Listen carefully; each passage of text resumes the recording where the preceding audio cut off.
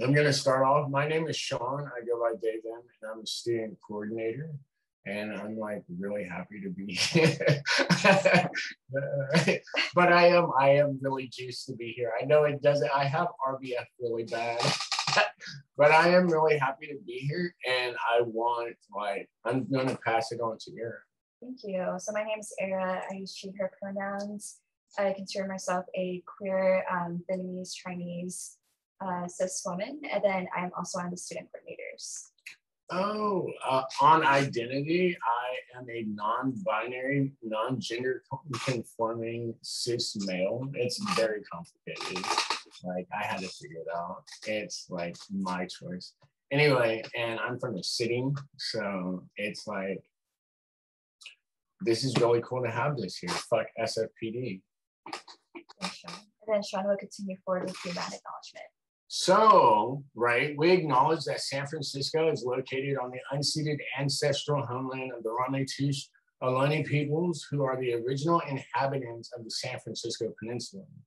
Right, there's no such thing as a native. You were born and raised here. Don't call yourself an SF native. You're not a native. We encourage non-Indigenous members to uplift the work of rematriation and land taxes.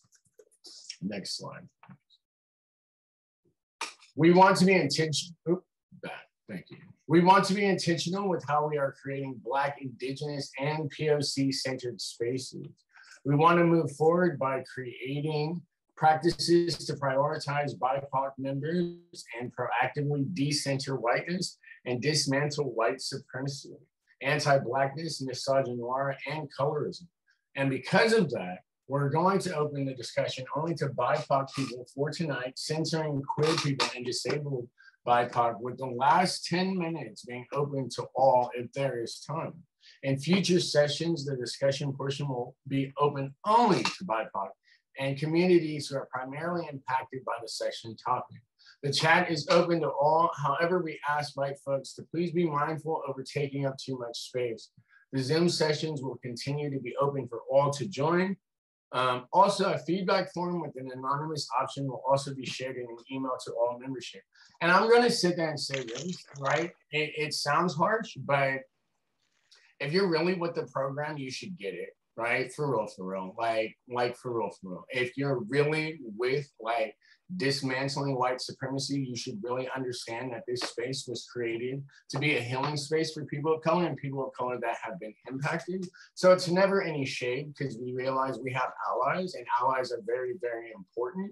And we realize that allies also do the work, but at the same time, allies need to understand to step up and step back, or move up and move down, right? And like, so it's like I said, it's no shade. But like, if like you don't get it, you just don't get it. And this, like, harshly enough, may not be the class for you. Straight up.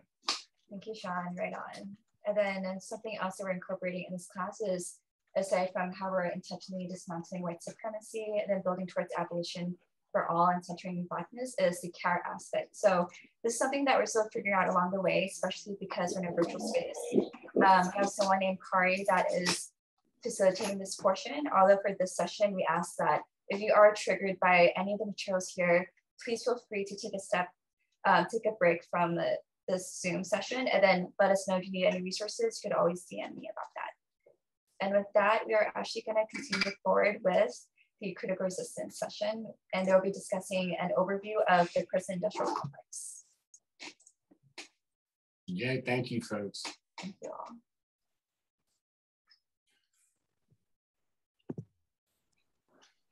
Okay, great. My name is Sheba. I'm a member of Critical Resistance, and I'm joined by Nick. Nick, do you want to introduce yourself? Yeah, my name's Nick. I use he, him pronouns, and a member of the Critical Resistance chapter of the Oakland chapter of Critical Resistance. Awesome. Okay, my name is Sheba. Pronouns are she or they.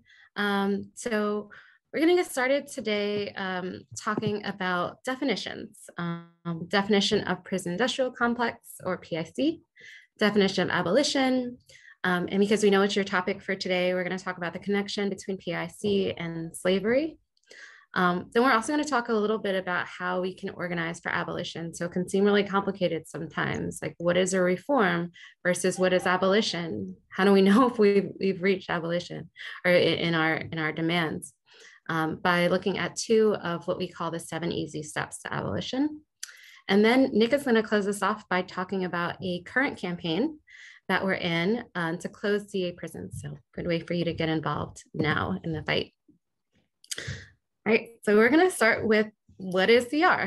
Critical Resistance is a member-led organization, and we work on like a 3-part platform, basically, to dismantle, to change, and to build. We believe you have to do all 3 of these things basically at the same time. We have to dismantle the prison industrial complex and how it works and forces on our lives and keeps people caged. We also have to change the policies that give it power and the beliefs that give it power, including racism and xenophobia and heterosexism. We also need to build the things that will help keep our communities thriving and safe. And we need to be doing this at the same time. We don't believe that you can only dismantle, but we also will need certain transformative things to respond to harm. We need to have our basic needs met. We need to be able to thrive even beyond our basic needs. So I'm going to play a little video from this amazing abolitionist activist, Miriam Kaba, about why analysis is important, because we're going to get into some kind of complicated definitions. And this really helps me to kind of ground in why we do that, why we need to understand the definitions of prison industrial complex and abolition.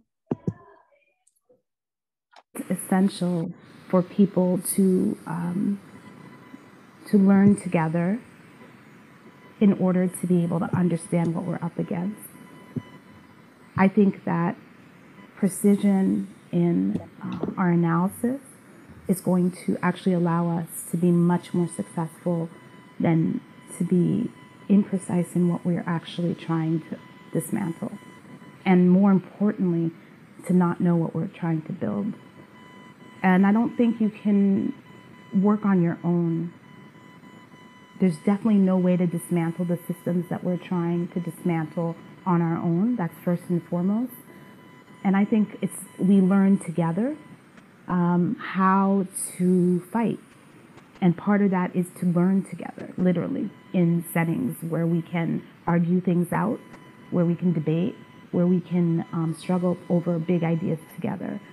And I found over the years that sometimes that's seen by people as a form of elitism and a form of being removed from kind of the real work that needs to happen.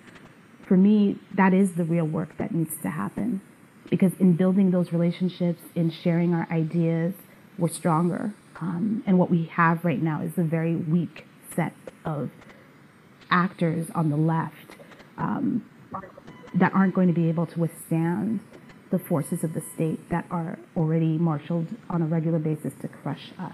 So I think we got to know what we're facing. And that's a big part of what I try to do, both in calling people in to think about big ideas, but also to think about history. Not because I think that history repeats itself. I don't believe that. And I also don't believe that just knowing your history is enough. I don't want history to be a constraint on action. I want it to be a guide that helps us to kind of find our bearings and develop a common language for how we're going to fight. Great. So I'm just going to share that to help think about a way to be framing this, that learning, we're still in this journey of understanding the entire complexity of imprisonment and policing and surveillance in this country, but we need to understand that in order to be able to dismantle it, and also in order to be able to know what to build. So let's go a bit into what the prison industrial complex is. So we also call it the PIC. This is an overlapping interest of government and industry, so think corporations, that use surveillance, policing, and imprisonment as solutions to economic, social, and political problems. So what does that include? It means not just prisons, but it also means the laws that the government makes in order to decide who has committed a crime.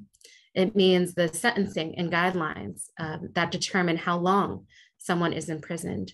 It means something which I have learned in the last few years, policies around conservatorship, which means that people who have behavioral health needs can be determined to be imprisoned in hospitals, in their homes, based on the decisions made about their mental capacity. So we're constantly learning that there are these different interests that are creating this system of caging people in America and also beyond. I also think about certain policies that corporations will push and lobby for that will result in greater imprisonment based on the taking of property. One that was actually a proposal very recently in California and was sponsored by Costco.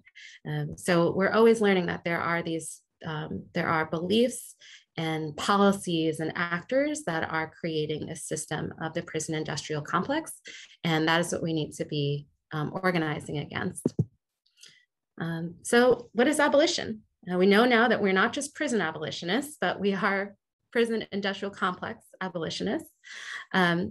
And what does that mean? It means two things. It means that we see a vision of a world where we're not using cages in order to solve problems, but we're creating the resources that our communities actually need to be healthier. And it is also a political strategy that we use where we are shifting more resources into our communities and away from state and corporation sanctioned violence and social control. There's a great quote from Marianne Kaba actually here on the right that talks more about that too, that it's not just about demolishing, but it is also about building.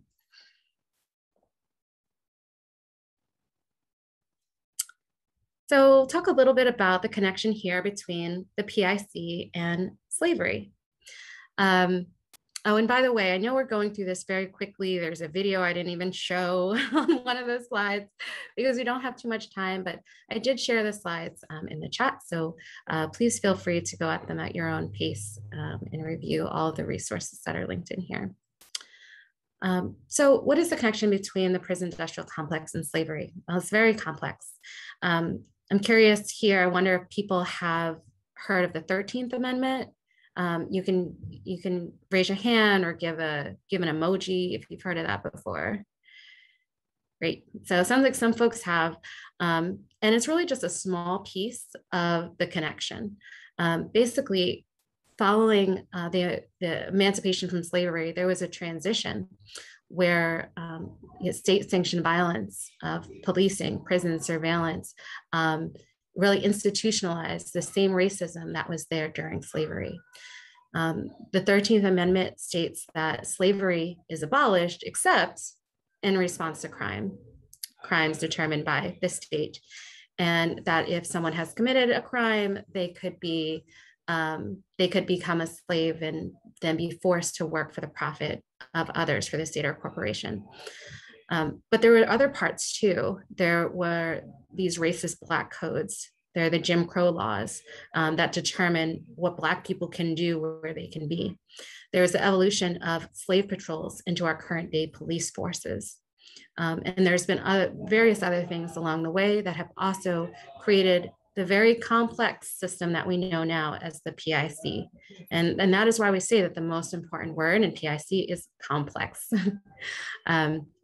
And we know it's not just reforming the 13th Amendment. It's not just reforming the laws. It's not just reforming the police forces, but there's going to be a number of different policies and also building of things that we need to do in order to fight this state-sanctioned racism, classism, heterosexism, xenophobia that has resulted in people being put into cages.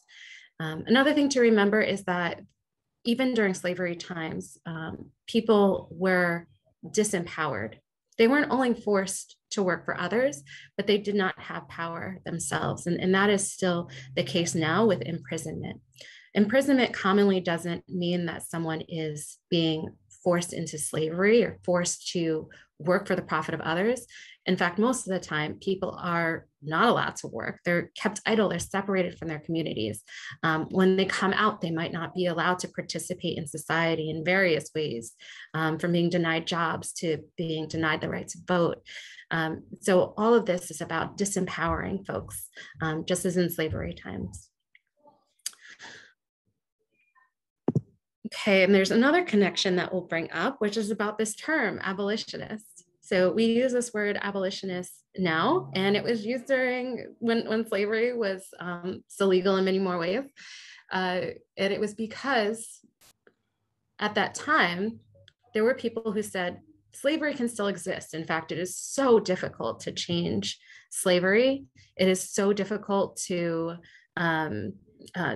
dismantle something that's been integrated into our economy and our lives.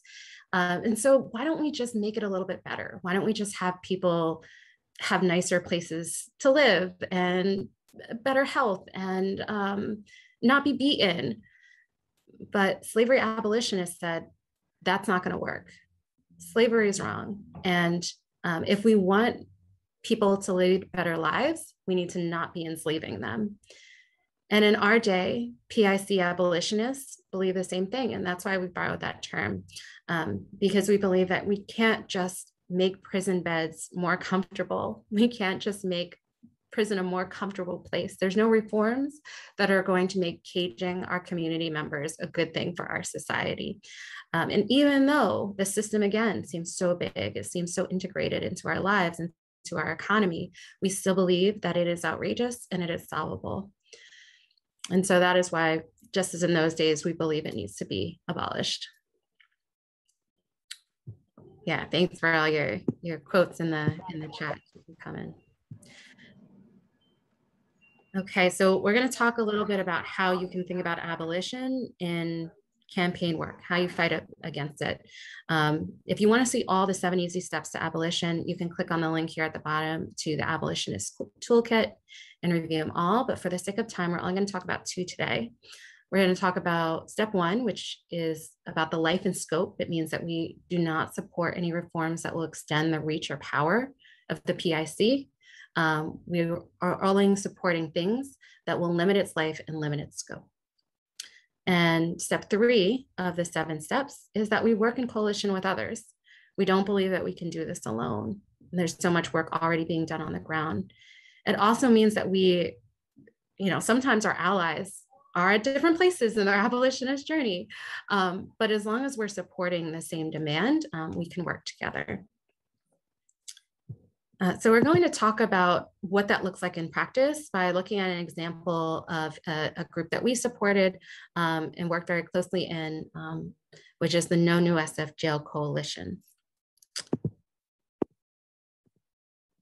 So first, we'll look at what we demanded.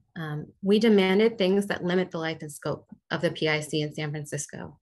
So that meant stopping a new SF jail from being built. We did that successfully, and that meant that less people were then put into cages in San Francisco. We also advocated for legislation that would close a jail in San Francisco, and this passed. So again, this meant less cages for people to be imprisoned in. And we advocated for lower budgets for the sheriff and the San Francisco PD. So more ways that we're limiting their power, limiting the people to be caged. We also oppose things that would be more reformist. And the reason why is because we would just have to fight these later on. Even though they might seem like they make things a little bit better, they're things that eventually we would still have to dismantle because they still are increasing the power of the PIC. So this includes opposing expansion of electronic monitoring, which actually increased like 700% in San Francisco in the past few years. We oppose behavioral health justice centers, which are basically jails for people with behavioral health needs with a different name. We oppose law enforcement assisted diversion, which even though diversion is in the name, still left power in police officers' hands. And so it's giving them more justification for having larger budgets, for having greater control over people's lives, and for determining who can and who can't be offered freedom. So here's some practical examples we want to share with you. Now I'm going to hand it off to Nick to talk about a current campaign, Close CA Prisons, a way for you to get involved in abolition locally. Well, awesome. Thank you so much, Sheba. That was great. I always love hearing from other folks in CR because I get to hear how y'all talk about it as well, because we're all saying it in different ways, but this is awesome. Yeah, but I'm here ready to talk about our Close California Prisons campaign, which we're working in conjunction with CURB, which is a statewide coalition. It's called Californians United for a Responsible Budget. And you can go to the next slide, Sheba. And this is a campaign we've just started. This is what we decided to tackle after closing 850 Bryant, and Non-OSF Jail Coalition is doing great, doing their work right now. So we decided we want to work on another campaign, and this is a really close campaign to critical resistance, because critical resistance, one of the first campaigns we were ever part of, was trying to stop the Delano 2 construction in the 90s, and that was to at that time, and you can see in this timeline that California was building prisons at you can see between 75 and 2005 how many prisons were built at this time. And so critical resistance was one of the first orgs that started with a bunch of other folks up and down the state to push back against the idea of imprisonment, and that it was all right. And that's really where critical resistance was born. And so now here we are in 2021, and the state is actually talking about closing prisons. So they were talking about closing 2, and we want them to close more. But anyways, in this slide, it's talking about how we have the Cal Frozen Prison Boom, but also at the same time, the prison boom was happening. It was catalyzed by greater policing. There's greater unemployment. There's longer sentences. The low cost of land because of disinvestment in farming, and then struggling inland economies because of the farming was going away, and then problematic investment vehicles. So prison construction was being funded by the taxpayer. So the taxpayers were paying for all these prisons to be built, and economies were essentially being built around imprisonment when farming started to dry up, unfortunately, because of environmental issues such as the droughts that have been happening. Next slide, please.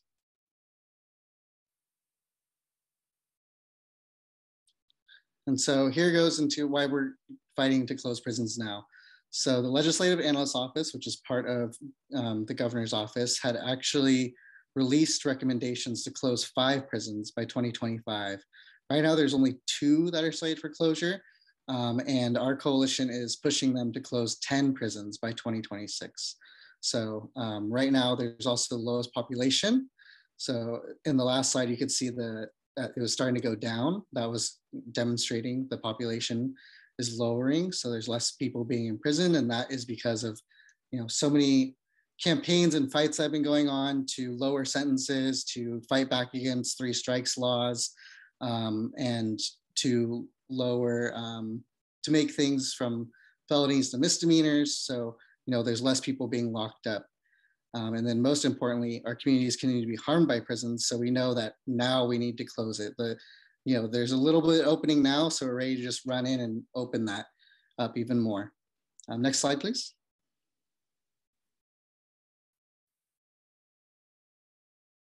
And so here's CURB, the People's Plan for Prison Closure. This calls for closure of 10 prisons.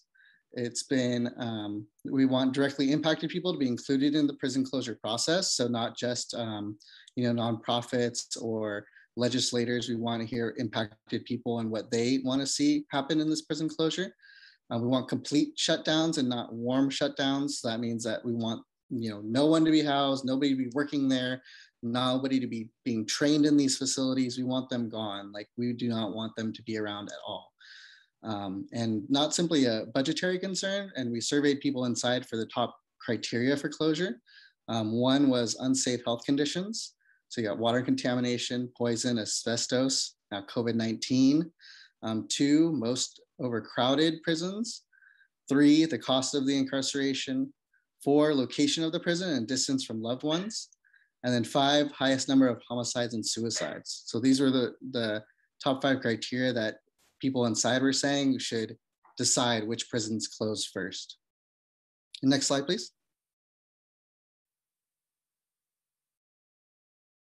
And so the campaign now. So Newsom has named 2 prisons for closure. DVI prison in Tracy, which is closing in September, and then CCC, which is the California Correctional in Susanville, which is closing June 2022. And right now we're building more and more of a network. We're trying to, we're talking about vast space. California is huge, and we're really trying to build power within the Central Valley. So we're looking for supporters across different sectors, including labor unions and people in the Central Valley, where these prisons are located, to really hear from them what their communities need to break away from, having to rely on prisons, and being ready for these closures to happen as well, because we have to think of the impacts of those inside, but also the communities around them. And next slide. And then here's some ways to get involved. So getting involved with the Closed California Prisons campaign, there's a form you can fill out, and we'll share that with y'all. And then get involved with CR Oakland. We have our Intro to Abolition workshops. We have 2 workshops in a cohort nationally, and there's a way to sign up, and we'll drop that link. And it's also, if you have the slides, you can click through in the links. And then we also have a virtual volunteer night where we run our mail program, and it helps us respond to mail from people in over 40 states. And you can email our email right there, which is croakland@coderesistance.org, to get a Zoom link to those nights. And it's Tuesday nights, and it's all remote. So so people will come and drop off like letters if you want to scan. If you want to respond, there's scanned letters that can be sent to you, and then somebody can come pick them up and mail them off for you. So in the last year, we've really built up this amazing remote way of doing our mail program, which we actually borrowed from an example that our Portland chapter had done. And so that's where we've done that cross-organizing as well. And we have a couple group discussion questions on the side, because we were thinking about how community colleges get involved. So the community colleges, their connections for this prison closure campaign is that, in these towns, there's community colleges and prisons, and you'll see a lot of the times that the community colleges are the ones who are, providing the classes on how to become a corrections officer, and essentially like being used to professionalize these things. But also, the colleges, it's not like the colleges are super invested. They are in a way because they're connected, but also, if the economy is going to change, the school can change with it. We're starting to see in Susanville, their president of their college talking about we don't want to see more people in prison, but also if all these jobs go away, who's going to come to our classes? We've already built up this curriculum. So what's going to happen? So, they're thinking in terms of students and seats means money. And so how can we be okay, well then now let's teach green jobs. Let's teach, other different labor sectors. So that's where, they could hear from the students, and the students could tell them what they want to learn, instead of having to learn just the curriculum that is there, which is correctional officer curriculum. So there's definitely ways that the community college students have power to shift and change, what's being taught and what job markets will be there for them afterwards.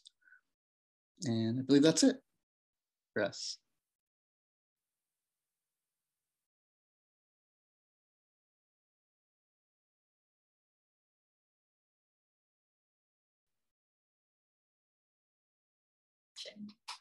Thank you. Sorry, so now we are going to introduce my man's Marquise for the California Mumia Action. Sorry. Go ahead, introduce. Yeah, go ahead. Go for it. Hi, everyone. So we're going to have Marquise Rosier, who will be speaking on behalf of California Mumia Action, and they'll be discussing Mumia Abu Jamal alongside with the political prisoners as well. Go ahead, Marquise. Hey everybody, my name is Marquise, and thanks for the awesome introduction, Sean. Um, and yeah, I get to work with a wonderful crew of people, of abolitionists. Um, hey everybody, and yeah, just taking up the cause of Mumia, and of course, because of that, you know, taking up the cause of all political prisoners, right? And understanding um, that their kidnapping is just the way to put down our resistance. So yeah, I'm here definitely to speak as a sharer of knowledge, not as an expert, and just in the spirit of abolition, talk about yeah, just a key figure in that in abolition theory, a person who's in the belly of the beast, who contributes a significant amount of writing to abolition. So yeah, who am I here to speak about? Mumia Abu Jamal. We all know that. He is much more than a kidnapped person. He is a prolific writer, a sharer of history, a keeper of history, is what I like to think of him as, a warrior in the belly of the beast. Um, um, the case of Mumia is definitely deeply disturbing. It's internationally recognized as a miscarriage of justice, right? Of course, Black people have always been subjected to kangaroo courts, right? But yeah, this is it's extreme, and especially just bothersome, right? His case is like rife with just fake evidence, forced witnessing, right? Like people, like officers literally lying about um, confessions. Yeah, at the center of his guilty verdict is literally a woman who said that they were forced to testify and say that they watched a Mumia murder a police officer. Um, so yeah, I mean that's enough said. I'm gonna drop some resources in the chat. I'm gonna ask everyone to pull out their favorite note-taking app and just write down a few links, a few places where you can learn more, learn specifics about how Mumia was denied a fair trial, and then eventually given the death penalty. Um, and yeah, um, I'm also not going to name the fallen slave capturer and enslaver because we don't care about them. I just want to kind of go through the political climate too. We know the case of Mumia was a complete mistrial. Why was it a mistrial? As we all know, America's never been good to POC. It's always seen us as a laboring force, as a people that can be displaced, stolen from, and used without care for our needs. And yeah, of course, that's why we are always subjected to unfair trials. But you know, let's get into specifics. The judge that presided over Mumia Abu Jamal's trial was literally caught by a court stenographer saying that he was going to help the prosecutors fry the N-word. Like key evidence was withheld, like how many people were present at the scene and potential other suspects, not that they deserve to go to jail or prison or yeah. And just yeah, literal like the denying of Mumia Abu Jamal's like constant requests for like funding to be able to afford to get evidence, or just his requests for like representation, all denied.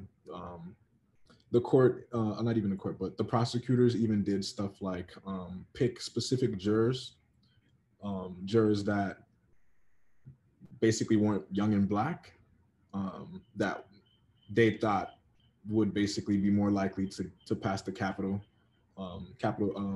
pass the death penalty as the sentence for Mumia. So yeah, just a total, just literally an entire system at every level conspiring to take down Mumia, and just completely sanctioned from the federal level down to like that local court, down to the prosecutors and even Mumia's forced defense. We also know that at the time, Black people who were basically for Black liberation, and just resisting the conditions that Black people were subjected to, were under constant and incessant attack. Forgive me again if anybody's being traumatized by this. Please take a break.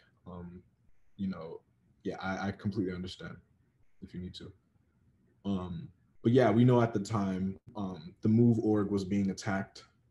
Right, the Move 9 were kidnapped. Right after over-militarized police showed up, right, and started a conflict over very petty shit, which is what they always do. You know, at the time, Hampton was assassinated, right, by the FBI. Asada was basically fucked with at the time. Excuse my language. So yeah, this is the climate, right? Our elders are the people who taught us so much. We're just under attack. The people who just wanted a different world. Yeah, we're under constant attack. So yeah, Mumia basically was handed down the death penalty, and this was overturned to life in prison.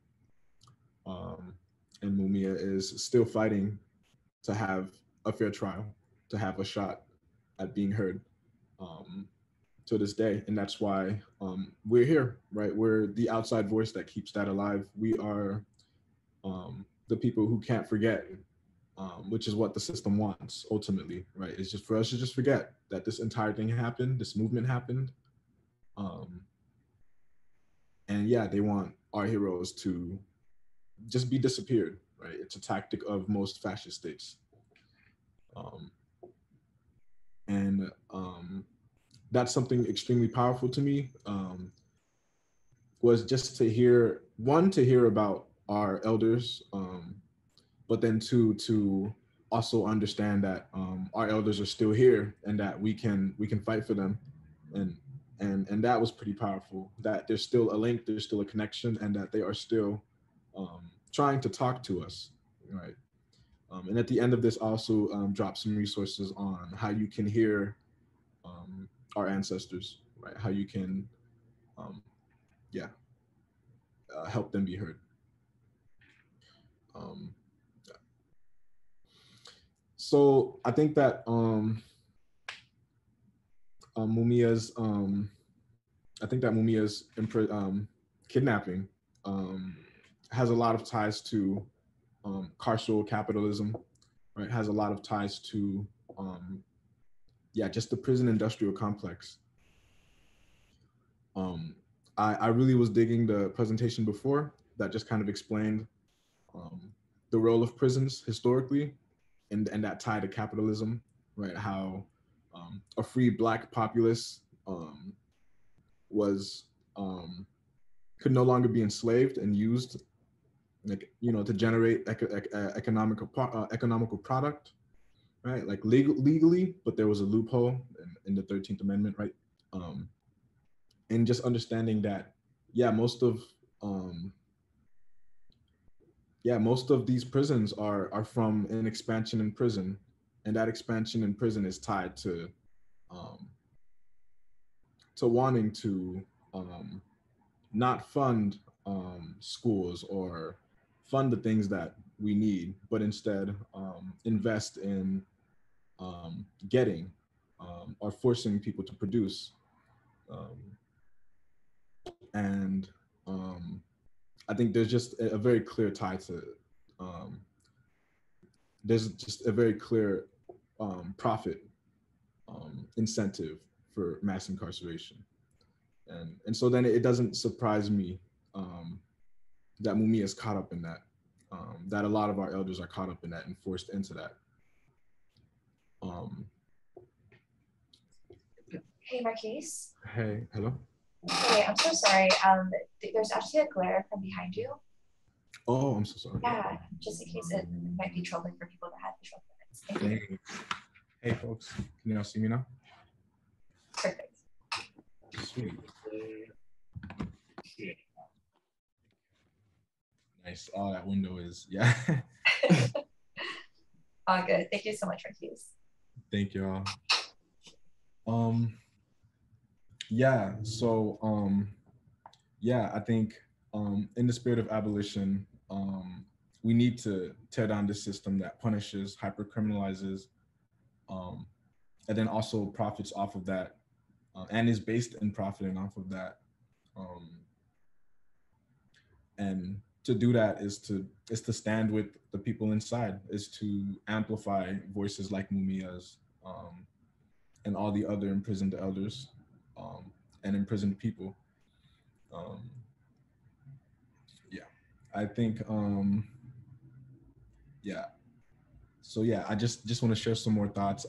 It's always like bothered me how these movements have always been criminalized. I mean, just even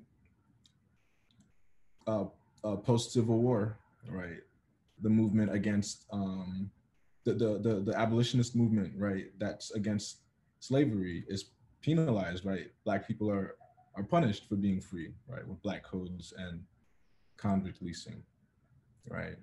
And then further punished after that via segregation, right? And then punished after that on top with the expansion of prisons, right? Prisons being built after the Clinton era, and right, three strike rules, like the comrades earlier mentioned. So just this constant expansion of prisons and corporations offering really shitty services, right, to profit off prisons and expanding prisons. So yeah. So yeah, we have to abolish, we have to fight for abolition. We have to try to liberate our elders. Can everybody pull up their favorite note taking app? I have some information I want to share.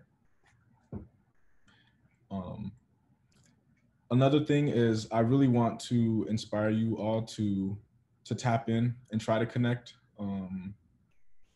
with some of our elders who are imprisoned, like figure out ways to talk to them, write letters, join your local group, and just vouch for folks to be released, because there's so many folks sitting in prison right now, are in jails, just incarcerated for nothing, and some just waiting for a fair trial, right, because of the bail bond system. So if you'd like to join the California Mumia Action, things that we do, we just turn the pressure on, right? We just don't forget the people inside. So for example, the folks in the California Mumia Action were at the center of Black August protests, demonstrations in front of San Quentin, in memory of George Jackson, and you know, how they, their entire story. So yeah, if you'd like to join that, put your name in the chat. Preferably a way to contact you, and I'll scrape all that up and get you connected. And other things you can do, if you have your notepads up, is follow prisonradio.org and donate to them. Prison Radio is sick.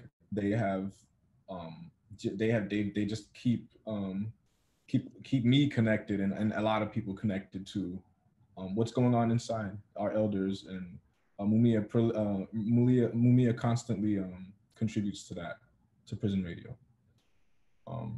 So I'll type that in the chat real quick for us. All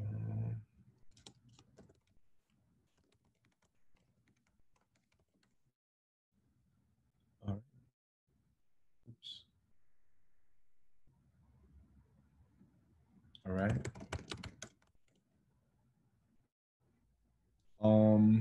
I'd also check out Let Mumia Out. If you want to contribute to that struggle specifically, there's on letmumiaout.com, there's a pretty nice assortment of ways to connect with politicians in Philadelphia and put the pressure on them. Politicians like Larry Krasner, Philadelphia's DA, or Tim Wolf, the governor. And there's also a script you can follow, not too closely, it's a little bit outdated. But yeah, that's another way that you can get involved, by just putting on some pressure, organizing the people around you to help do that. Just maybe consistently scheduling time to just pressure politicians, and just keep that name alive. And then there's just an article I want to share with folks about the mistrial of Mumia.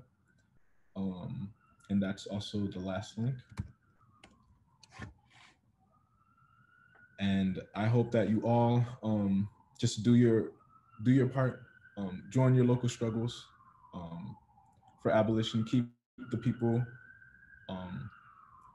who are in there's name alive. Understand that, yeah, a lot of them are in there for nonviolent shit, victimless crimes, right? Work with orgs, especially all the orgs that are here today, like tap in with them. Because yeah, it can't end with this. Like, this is just the beginning, this is just the information. And we have to organize ourselves and get plugged in. That's the best advice I can give. Thank you. All righty, thank you, Marquise, for California Mumia Action, and thank you, Critical Resistance as well. Thank you both. Right now, we are going to have a 10-minute break. Also, I want to apologize earlier for like me stumbling. It's just I'm in the sunset weather and it's hella muggy out here, so it's extremely depressing. But yeah, so yeah, 10-minute break. Thank you all.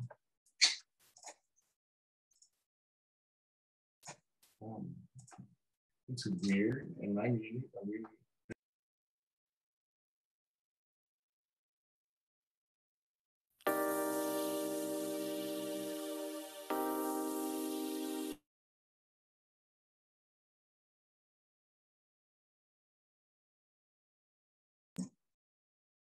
Go ahead.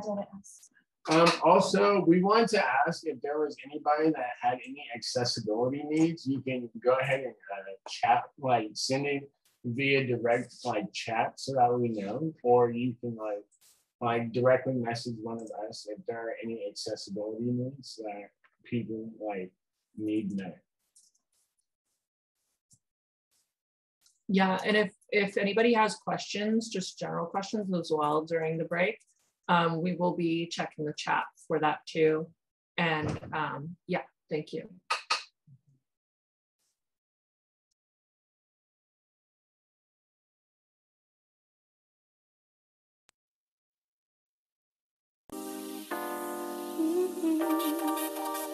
Thank you, Sean.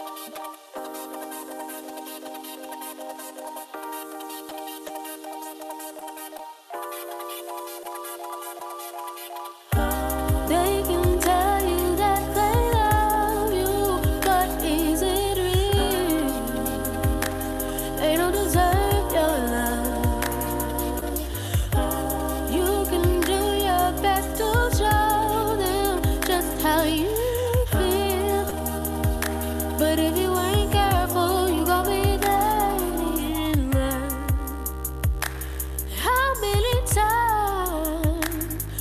have to tell you, be careful with your heart.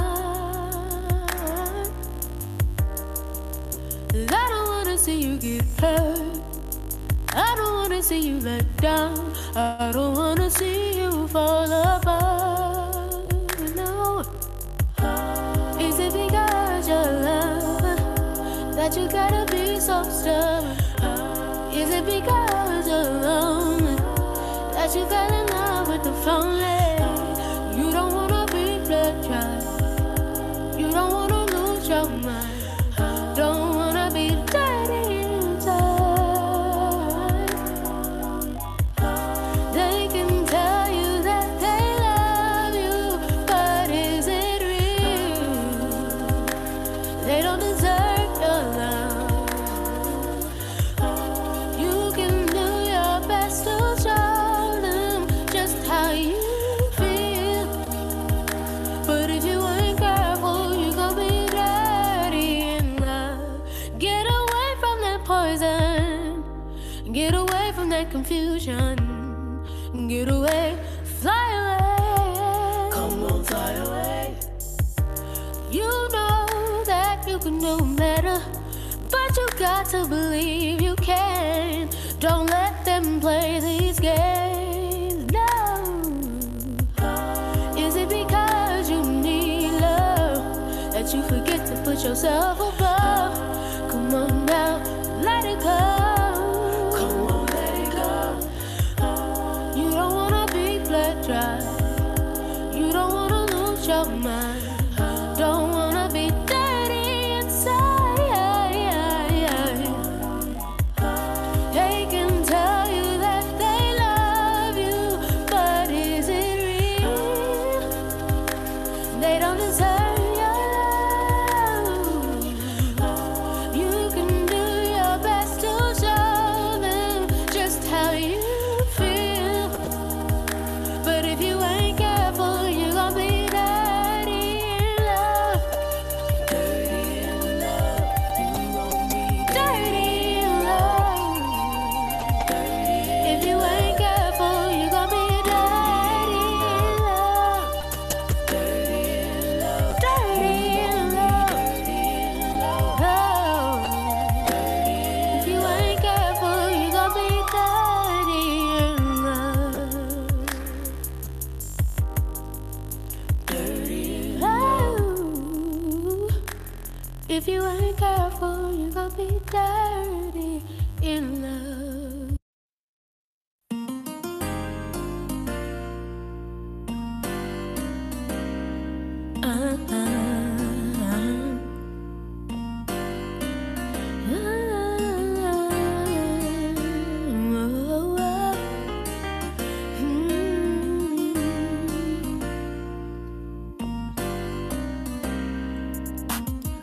My love, when I first met you, know I couldn't quite control my mind.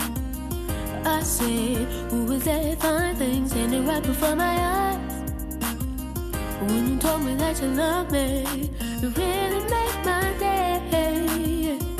Now listen to me, baby, 'cause this is what I got to say. Know that I love you, know that I care. Believe me when I say that I'll always be there. No, no, no, no, I can't believe that you're mine. But when I look deeper inside, I know that our love is alive. Yeah, yeah.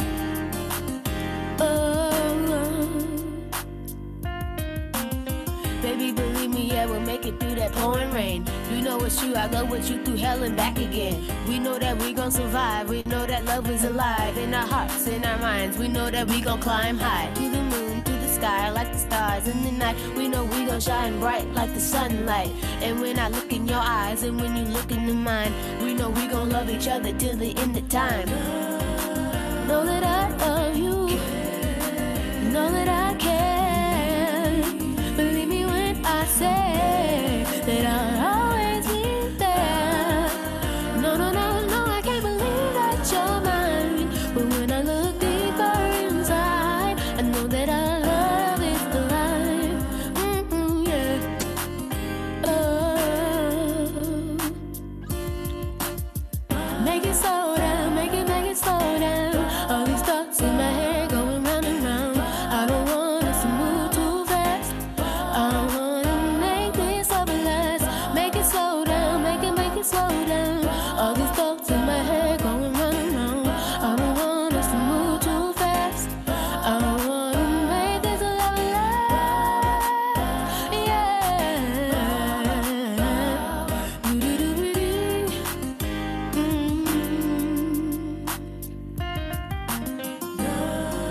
You know that I love you. You know that I care. Believe me when I say that I'll always be there. No, I believe that you're mine. But when I look deeper inside, I know that our love is alive. My love, you know that I love you. You know that I care. Believe me when I say I'll always be there. No, I can't believe that you're mine. But when I look deeper inside, I know that our love is alive.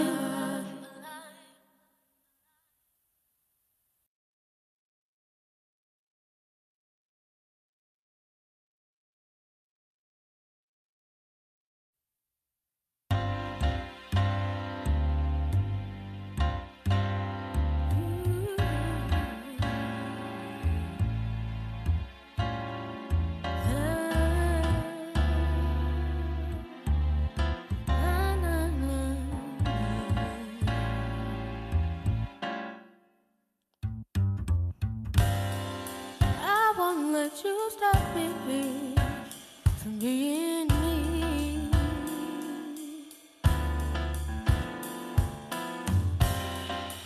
I won't let you stop me from being free.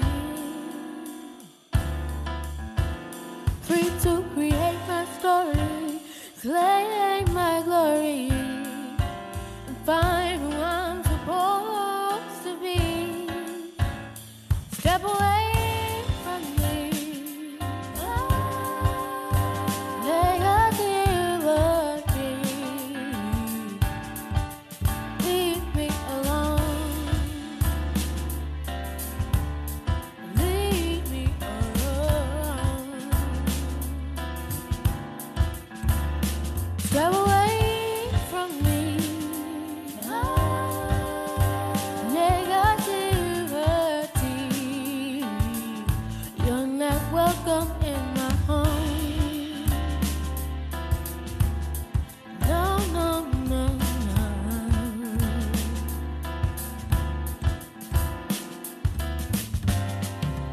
I don't get much time when you're around.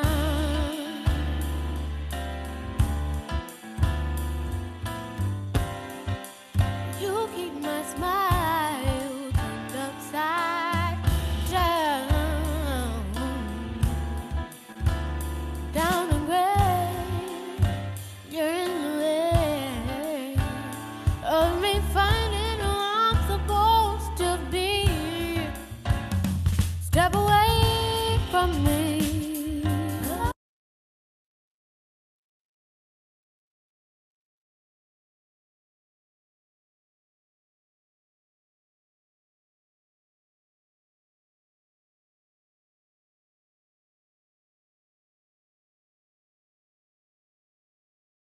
Right now, I thought I'm in New York. Okay. Hi, welcome back, everyone. So we're going to start with our other speaker, Gloria Jimenez, who will be talking about detained youth. Thank you so much, Gloria, for being here. Thank you. Let's see, and if you all can share my slides that I emailed in, thank you.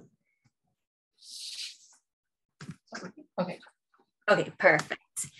So hi everyone, my name is Gloria Jimenez Moran. My pronouns are she, her, and ella. I was born and raised in East Oakland, Ohlone occupied lands. And today I will be presenting on La Migra y la Policía, la misma porquería. Basically, ICE and the police, the same shit.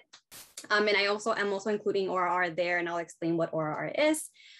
Just very straightforward, some trigger warnings. I will mention psychological, emotional, medical, physical harm imposed on children and youth by ICE or the government police, both in the US and in other countries.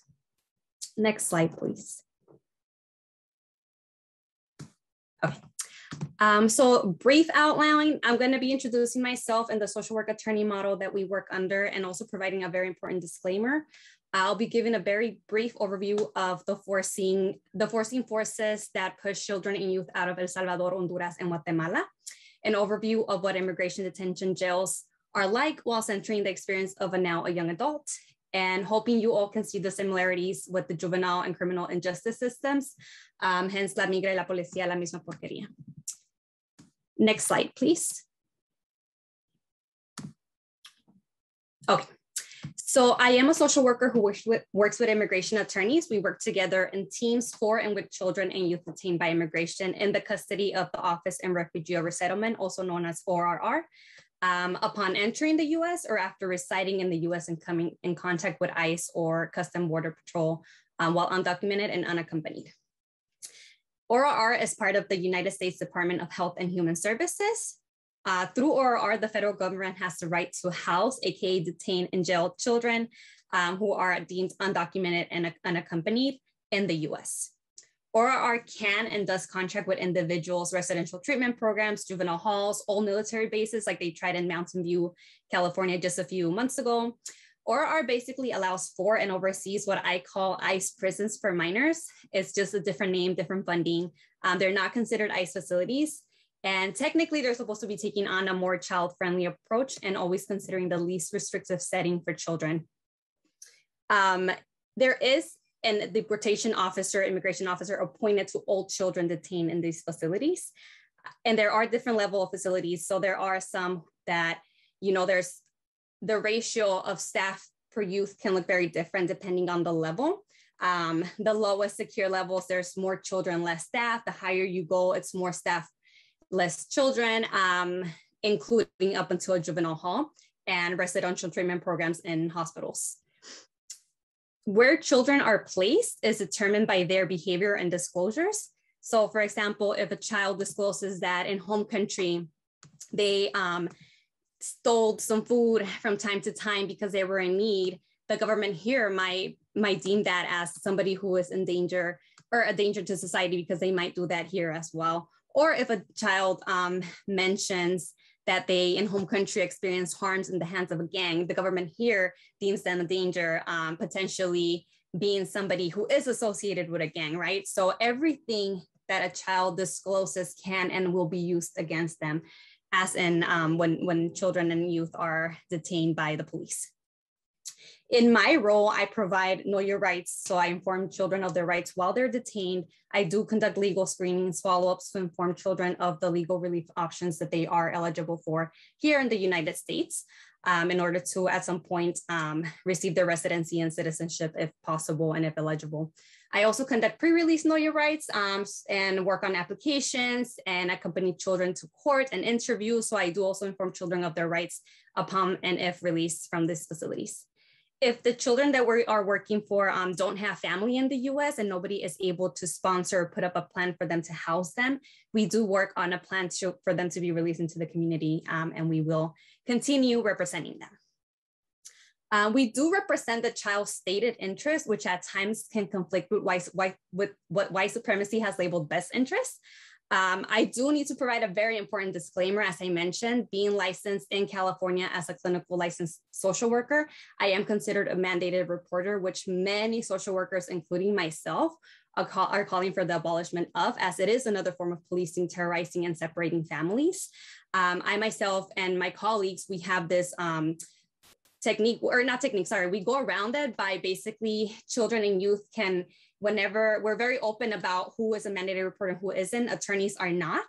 And so children can consult with the attorney prior to disclosing anything to me, and they will talk through if there's any mandated reporting or I give the children and youth the option to talk to me in scenarios, third person hypotheticals, and then we will work towards what their goals are and try to always prioritize their needs and wants versus mandated reporting. But this is something that We do, because we do believe that children and youth have the right to choose how their information and disclosures are further shared or not.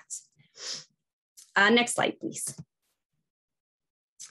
So why do, go ahead.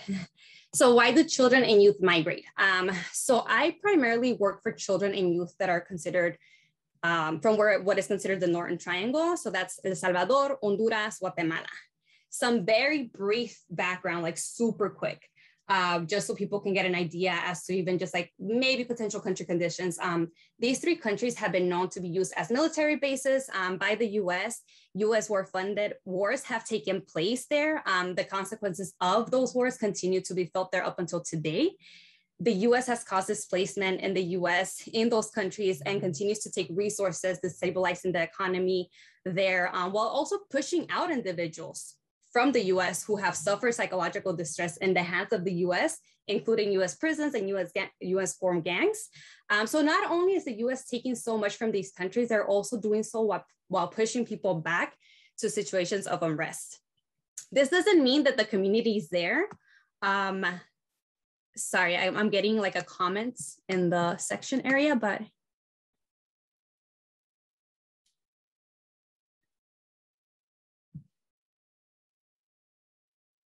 if it isn't to announce.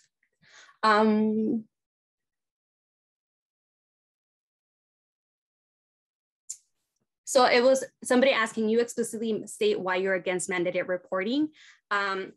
So I believe that the way that it's set up, mandated reporting usually leads to further harming the youth, not necessarily taking their best interest and needed interest in mind, and mostly taking into account what white supremacy has labeled best interest. So they don't take account trauma, cultural differences, family needs, community resources or not, etc. I don't know if that answers your question, but let me know if you have more around that. I just do believe that the social work field was the way it's rooted and it was constructed, it was still holding white supremacy. And we need to acknowledge that and really find a way where that's not happening, right? Like, how do we abolish white supremacy in the social work field? How do we come up with solutions where mandated reporting doesn't lead to a child being removed immediately without taking into account everything that the family or the youth might need? Okay, so sorry, as I was saying, everything that I mentioned in terms of the conditions of children and youth while they're migrating from these countries, that's not to say that communities in El Salvador, Honduras, and Guatemala are not thriving in culture, nurture, etc. But definitely the US has not had the agenda to uphold what is thriving in these communities, and instead has only inflicted generational trauma, pain, harm, and displacement.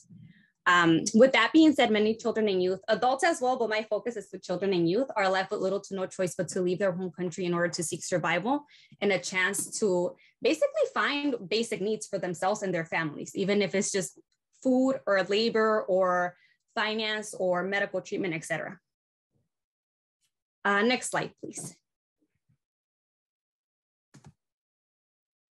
Okay, I mentioned unaccompanied minors.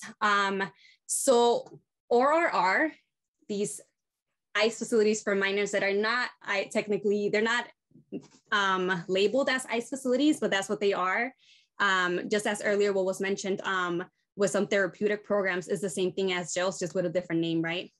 The funding is different, but they house in jail unaccompanied and undocumented minors upon entering the country. So at the border, if they don't come with a parent or caregiver, although there's been cases too where a child enters the country with their parents and they're separated and parent is deported and the child is placed in these systems. Or also when ICE comes in contact with a child or youth in the US and the parent is not present during that contact, that doesn't mean that the parent might not be present in the US, but by contact, the parent is not there, and so they are transferred to these facilities. Very important thing too that I want to emphasize is that there needs to be a big shift in terms of this label of unaccompanied minors. The US forces children to be unaccompanied, right? So these children and youth, they don't choose to be unaccompanied, they are forced to leave their family behind, or if, you know, they didn't have family behind, was it tied to US forces disrupting everything that's going on in their countries, right? So the US really disrupts a lot of peace, resources, and many possibilities of safely obtaining basic needs. And language can really place the accountability or not on the acting forces of oppression that creates migration. I mentioned also that like ICE can come in contact with a child or youth in the US. So we saw this a lot back in 2007 when there were raids in New York, New Jersey, when the police and ICE were collaborating. And they were basically just in the streets picking up any child that looked undocumented, that looked like a gang member, and then would transfer them to ICE custody and into these ORR facilities. So some of those youth actually had their parents in the US. They were not unaccompanied. ICE made them unaccompanied when they decided to place them in these facilities, right? So just like really considering language. Okay, next slide, please. So what are children and youth met with in ORR, the US? So I'm gonna be sharing part of a letter of a youth, drawings, and the story of a now young adult. He's 20 years now, and he entered the US when he was about 16. He actually was really, really hyped that I was doing this with you all, and he wanted me to share his experience. Like he wanted me to tell his story. I did change his name. I'm not gonna be providing identifying information, but he navigated me as to like what I should be saying today or not. What this child experienced is very common in ICE facilities and in ORR in the US. It's what he experienced is very, very common in the immigration system. Again, I want to give a trigger warning. There will be mention of psychological, emotional, medical, and physical harm imposed on children and youth by ORR and ICE throughout everything that I will be explaining, especially towards the end. Okay, next slide, please. Okay, so the youth Oscar that I'm gonna be speaking about, this is one of the last letters that he wrote to me while he was in ICE adult custody. It says, pero la verdad no me toca de otra, but the truth is I have no other choice. Sí, la verdad me duele mucho llegar a mi país y solo llevar dolores de cabeza a mi familia. Pero no hay problema, Dios sabe lo que hace. Yes, the truth is it hurts a lot returning to my home country and only bringing headaches to my family. But it is not a problem. God knows what he is doing. Así como llegué a este país, así mismo me voy sin nada. A lo mejor Dios tiene algo preparado para mí en mi futuro. Just how I came to this country, I similarly leave with nothing. Maybe God has something prepared for me, for my future thoughts, sorry. Okay, next slide.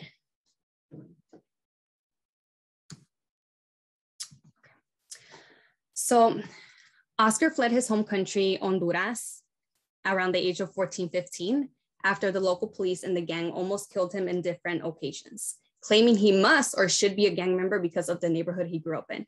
So the neighborhood he grew up with, and he was in between two different gangs. And so the gangs that controlled that area. And so both gangs claimed and alleged that he must be an informant for the other or somehow related to the other because he was not trying to join either.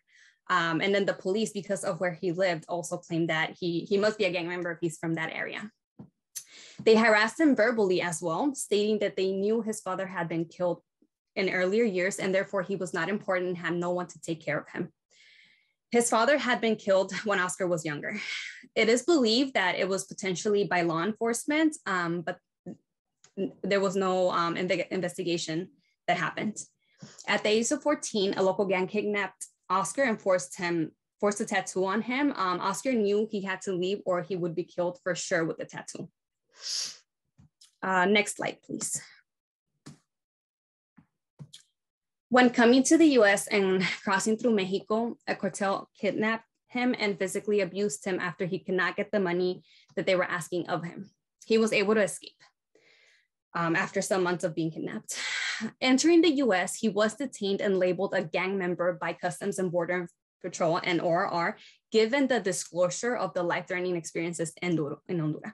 So the government, CBP, ORR, ICE, they all do this often. They interrogate children interrogate children and youth. And if a child or youth shares anything in relation to a gang or cartel, they will state that the child themselves are a danger to society. They will deny the child release to their family or friend, claiming that they need to further assess and study the child and youth to see what their intentions in the US are. Never have I seen the US government or immigration take accountability for the fact that gangs exist in Honduras and other countries because of the US.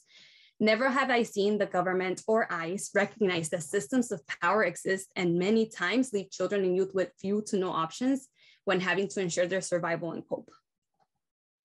Or are denied Oscar release for over a year with no care as to how detention was deteriorating his mental health and impacting the trauma inflicted on Oscar since a very young age. Their goal was to ensure this child was not a danger to society without allowing him to be in society. Oscar experienced severe symptoms of anxiety, PTSD, depression, which increased with the months. Most of his days, he was forced to be in the room as a form of punishment for not wanting to participate in group activities or therapy. The government labeled him non-compliant and unable to work with. Oscar was detained in multiple facilities across the US. So this happens often as well. Children are bounced around from facility to facility across the US, including a juvenile hall that contracts to house children and youth detained by immigration. He experienced physical and emotional abuse from the facility staff and medical neglect as well. I remember he had reported pains in the stomach and need for eyeglasses, and that was never checked, for example. There was a point where the staff at a facility attempted to press charges against Oscar after Oscar acted in self-defense when the facility staff punched Oscar. Oscar was consistently given medication to sleep, and the dosages were changed regularly. Parental and caregiver medical approval is not needed for medication and psychiatric services while detained in ORR immigration as a minor. Upon being transferred to a facility in California, I finally met Oscar. He had already been detained for over a year and his 18th birthday was coming up.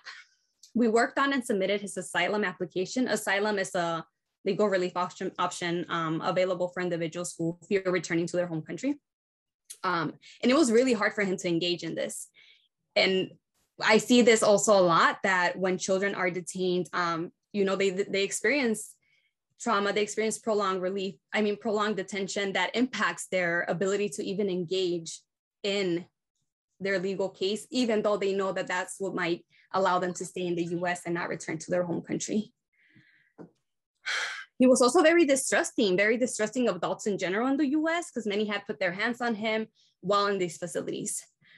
So while we attempted to support his stated interests as much as possible, the government denied,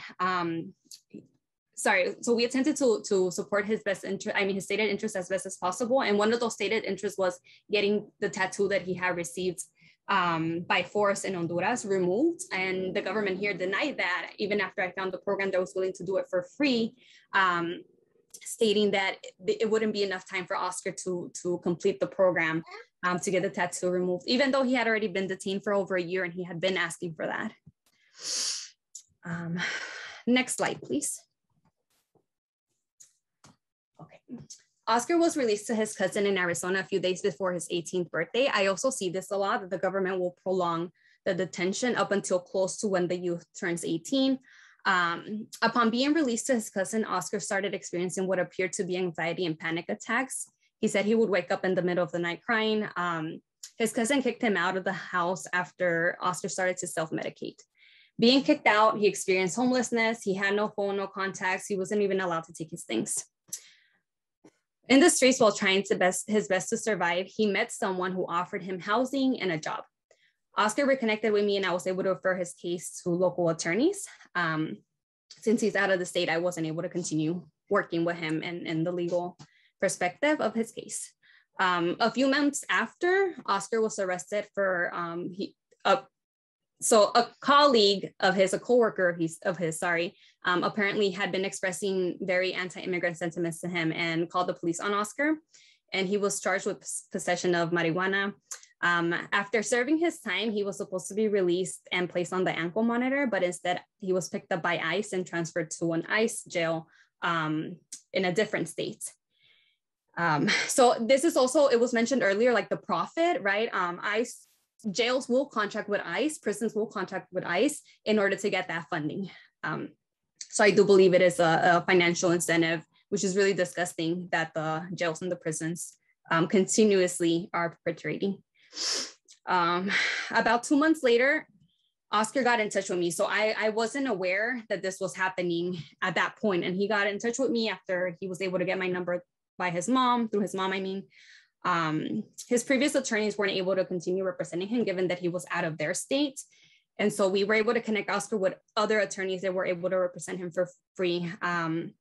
However, we went for a bond hearing and he was denied release. Again, ICE alleging Oscar was a gang member and now possibly a drug dealer given the arrest. Oscar fought. He fought hard for himself for a year. He prepared for his asylum case and he did his best to keep his mind grounded. There was a lot of back and forth as to who had jurisdiction over his case and who was to handle the asylum application. In ICE custody, Oscar was often taken to the hole or isolation for getting into arguments with staff that threw him his food to his face and denied him phone calls, even to me, his legal team. After almost a year in ICE custody, Oscar signed for removal. He said he could no longer take it. He said he knew he would most likely be killed upon returning to home country, yet he was slowly dying here anyways in a cell. Next slide, please.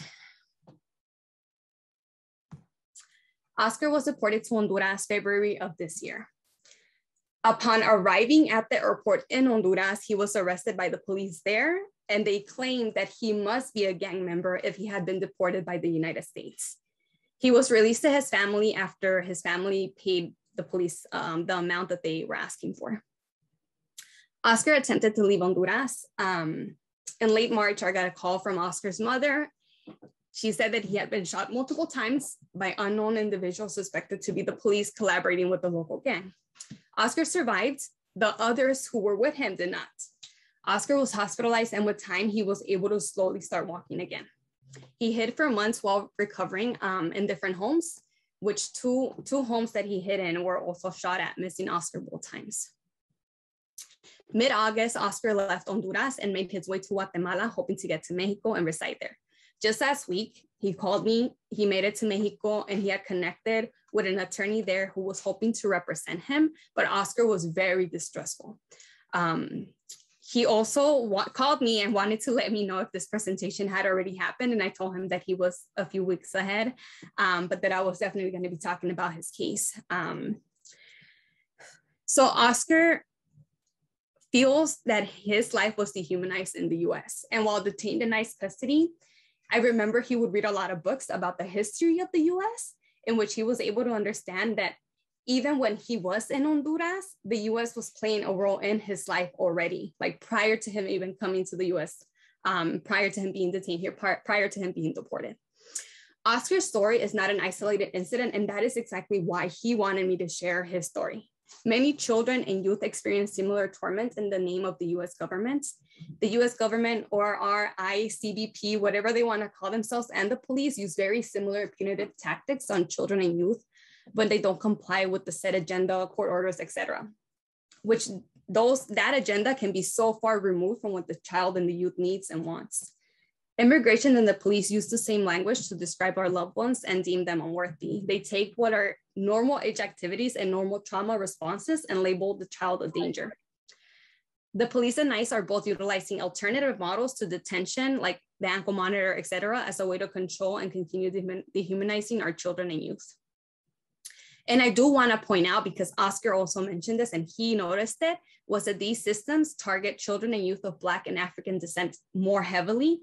And many individuals that work with the population detained by ORR will tell you that children and youth of Black and African descent report experiencing higher levels of abuse, experience longer periods of detention, are given higher bonds, are less likely to even have their legal cases approved.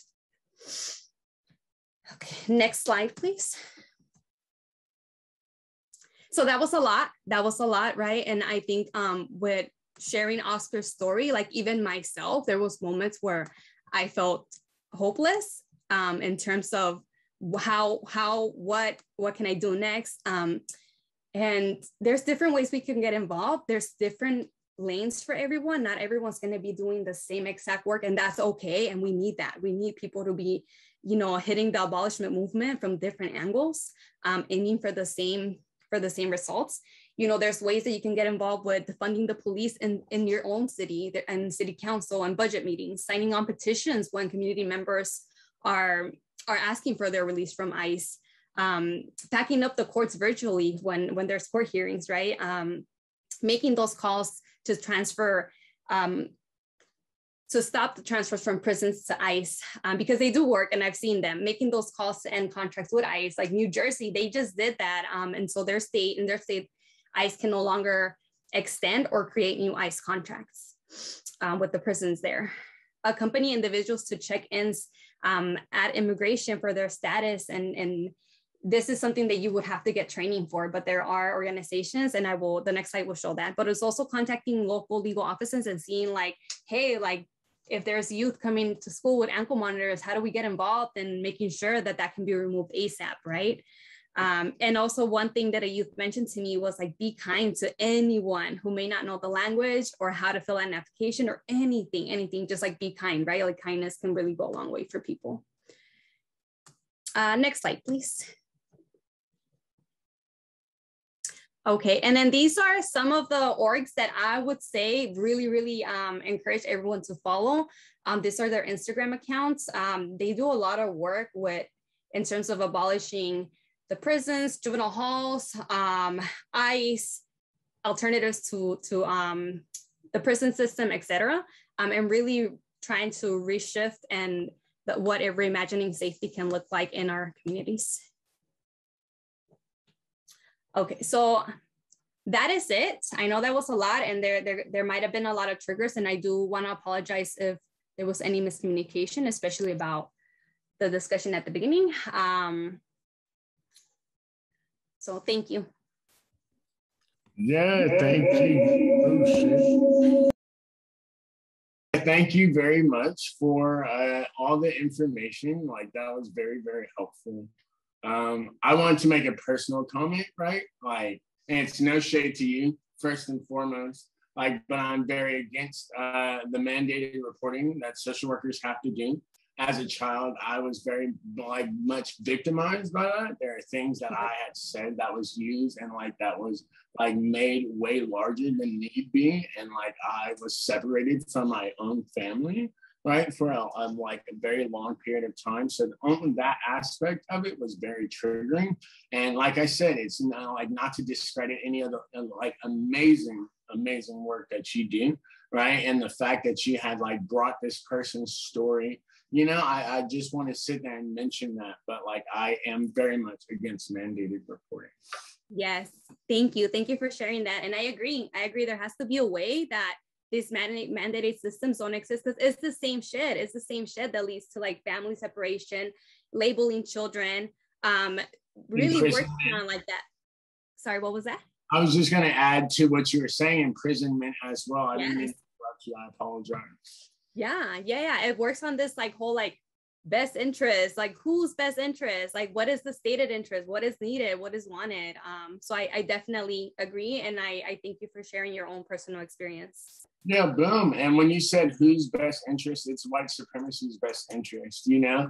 And white supremacy's best interest is to break up and disrupt like people of color in any way that is possible. Like when you were sitting there saying that a lot of the people in these detention centers are Black kids, you know, like it's really systemic. Like Black people are poisoned at every level, like every fucking level, like every level, whether it be music and TV, whether it be the fact that there's no healthy food in your neighborhoods, whether it be that you are set up to fail by, you know, like with the schools that you go to, you know, like Bal versus Gal, you know, there's a huge difference between Bal and Gal, you know what I mean? Like the schools, like the areas. So yeah, thank you very much. And I can tell that you're very much against that as well.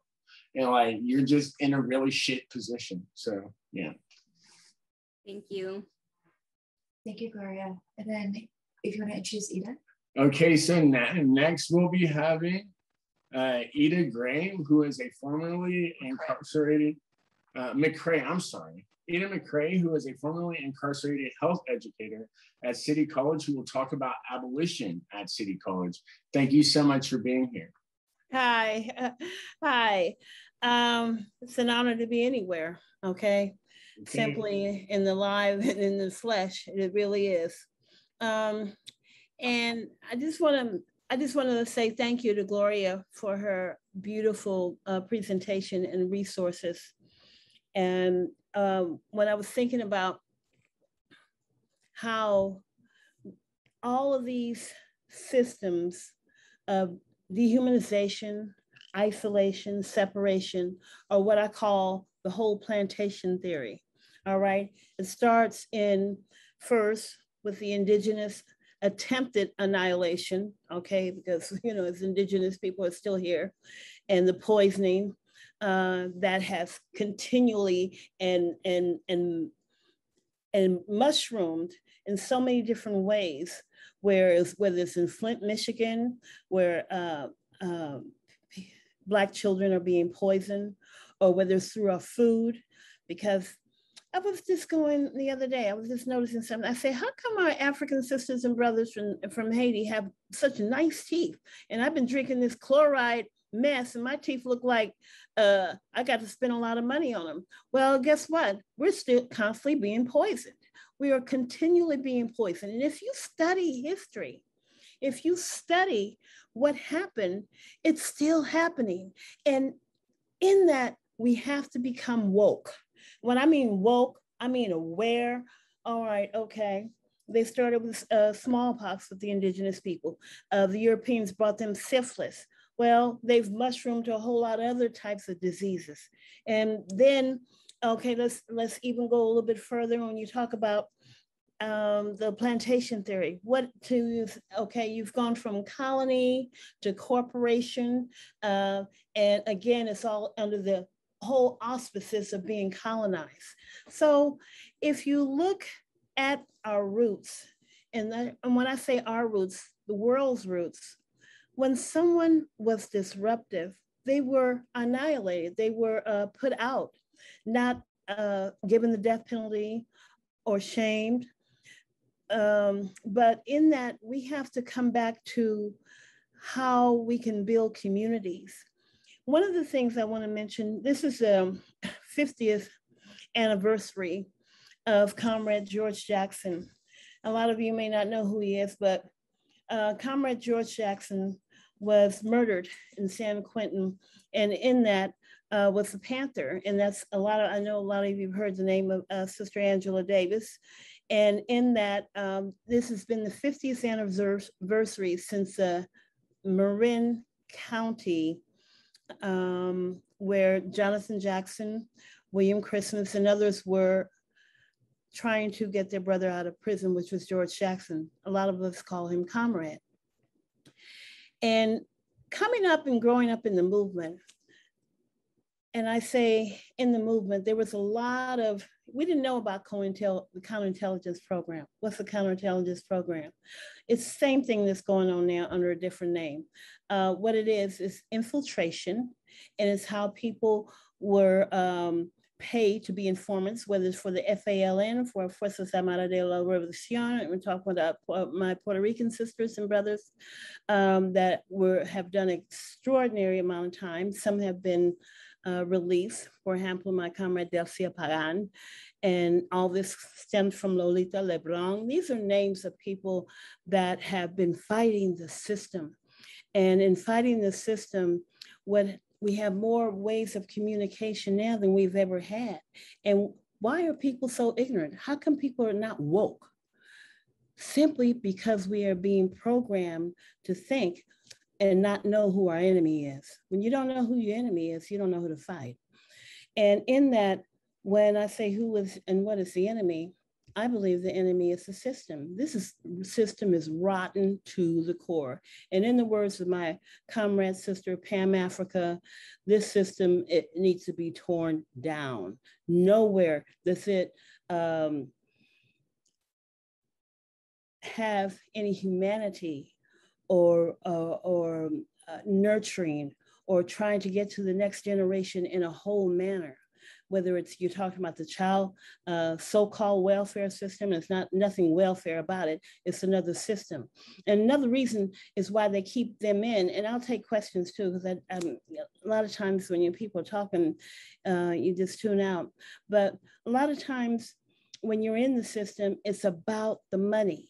It's about capitalism. It's not about the young and it's not about the old. It's about keeping you a worker for the big C, the corporation.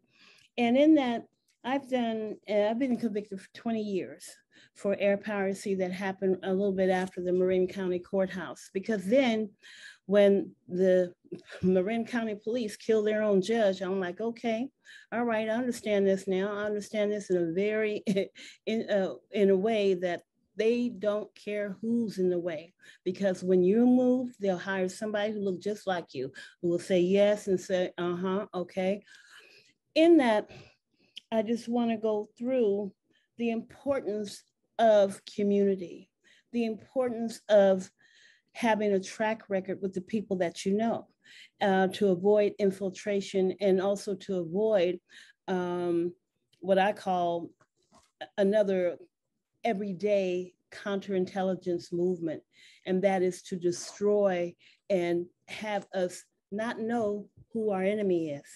I'm going to read a little short poem that was in the book by The Power of the People is the Force of Life, because the people do have the power and the whole world is waiting on us. Here we are in San Francisco where they got Twitter, Facebook, and they got every big social event, and you got 8,000 to 10,000 people are homeless on the street. You know, there's something really wrong with that. There's something really, really wrong. But then we talk about defund the police, but it's not a defunding. They need to be abolished in the sense that there was a time, and I'm gonna tell you this because I've been able to live a few decades. And there was a time when you couldn't sell dope on the street. All right. There was a time when people in the community took care of the elders. There was a time right here in San Francisco or San Francisco where the community looked out after each other. And in that was destroyed. And it was destroyed by social workers, the whole system of social work. If they found a man in your house or a man's clothes in your house, they kick you off. It's by capitalism. And capitalism has been the enemy. You know, in that, it's just so much on my mind. I think about what they're talking about, the refugees or people coming over. The slaves made this the richest country in the world. And if they didn't take care of us, who in the hell you think they're gonna take care of? They ain't gonna take care of nobody, okay? And they don't mean to, because it doesn't fit in capitalism, and I call it capitalism on steroids, that we have to know who our enemy is to direct where our energy should be in terms of fighting the system. I'm not even just talking about abolition here at CCSF. I'm talking about the system itself. For example, I've worked a lot of years with, even after I was released from prison, I worked in county jails. I said, how are you going to leave from one prison and go into the county jail?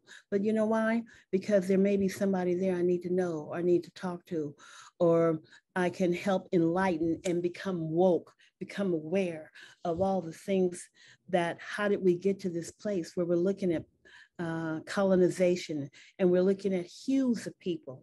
But I don't know if you got the memo, but it's not but one race, and that's the human race. That's why they're not pulling kidneys out of gorillas and giving them to human beings. Why? Because we have so much in common and so much alike. And again, it's the common good. I want to read this short poem to you. This is by Bruce Siddell in 1976.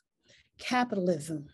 Capitalism crept into my soul, lunging at my heart, digging into my throat and stabbing at my lungs. As the blood flowed, my heart refused to stop. My voice remained determined. Then capitalism lost its balance, hopped into his Cadillac and retreated back to the police station. Hello, okay. All over the world, everybody's looking for us to make that change. And I'm saying the change needs to start right here. When we talk about abolition, when we talk about who needs to be in prison, okay, I'm going to admit, maybe 4 to 5% of the people need to be isolated from other human beings. They do not need to be treated inhumanely. And I say this on the eve of one of my comrades who just got out of prison after 52 years, Paul Senku Jones, 52 years, all right? And in that, I'm gonna give you a little story. He was a driver in a house invasion where someone got murdered.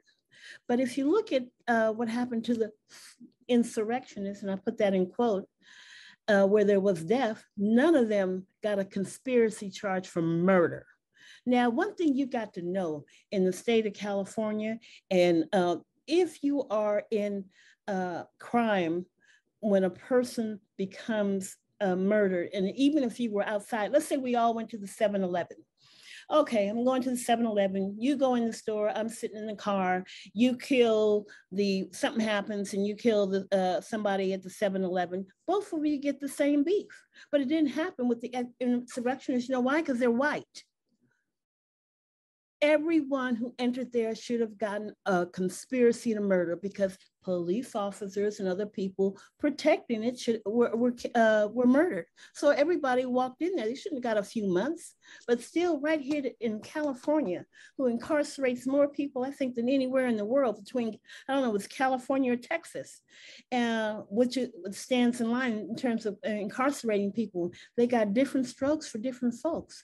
And it all comes down to who you are, where you come from, and how the media is telling you who to think as to who to hate and who not hate. I don't call it the fall of cabal, because after all, the Russians were in there and they didn't win. And Malcolm X said this a long time ago. The white man will never win a war on the ground. Now you see these drones, you got people who say these drones come up and they can't even hit nobody, all right? So again, we have to consider wherever you go, whatever you do, in whatever position you are, that your job should be to fight for the people, because the people got the power. The power is with the people. And in that, so many of these systems, and I have worked a lot with social workers and CPS workers, and and it's nothing protective about what they do. So I don't, I just break the rules, okay? Because if you break the rules, oh, I'm sorry, so I don't know, they went that way, so I don't know what you're talking about. I just play dumb sometimes, because in protecting people, that's something we have to do in whatever job you are. Protect the people and don't cause no harm. I'll give you another example. When we talk about the end, not only of the prison system, but the end of ignorance.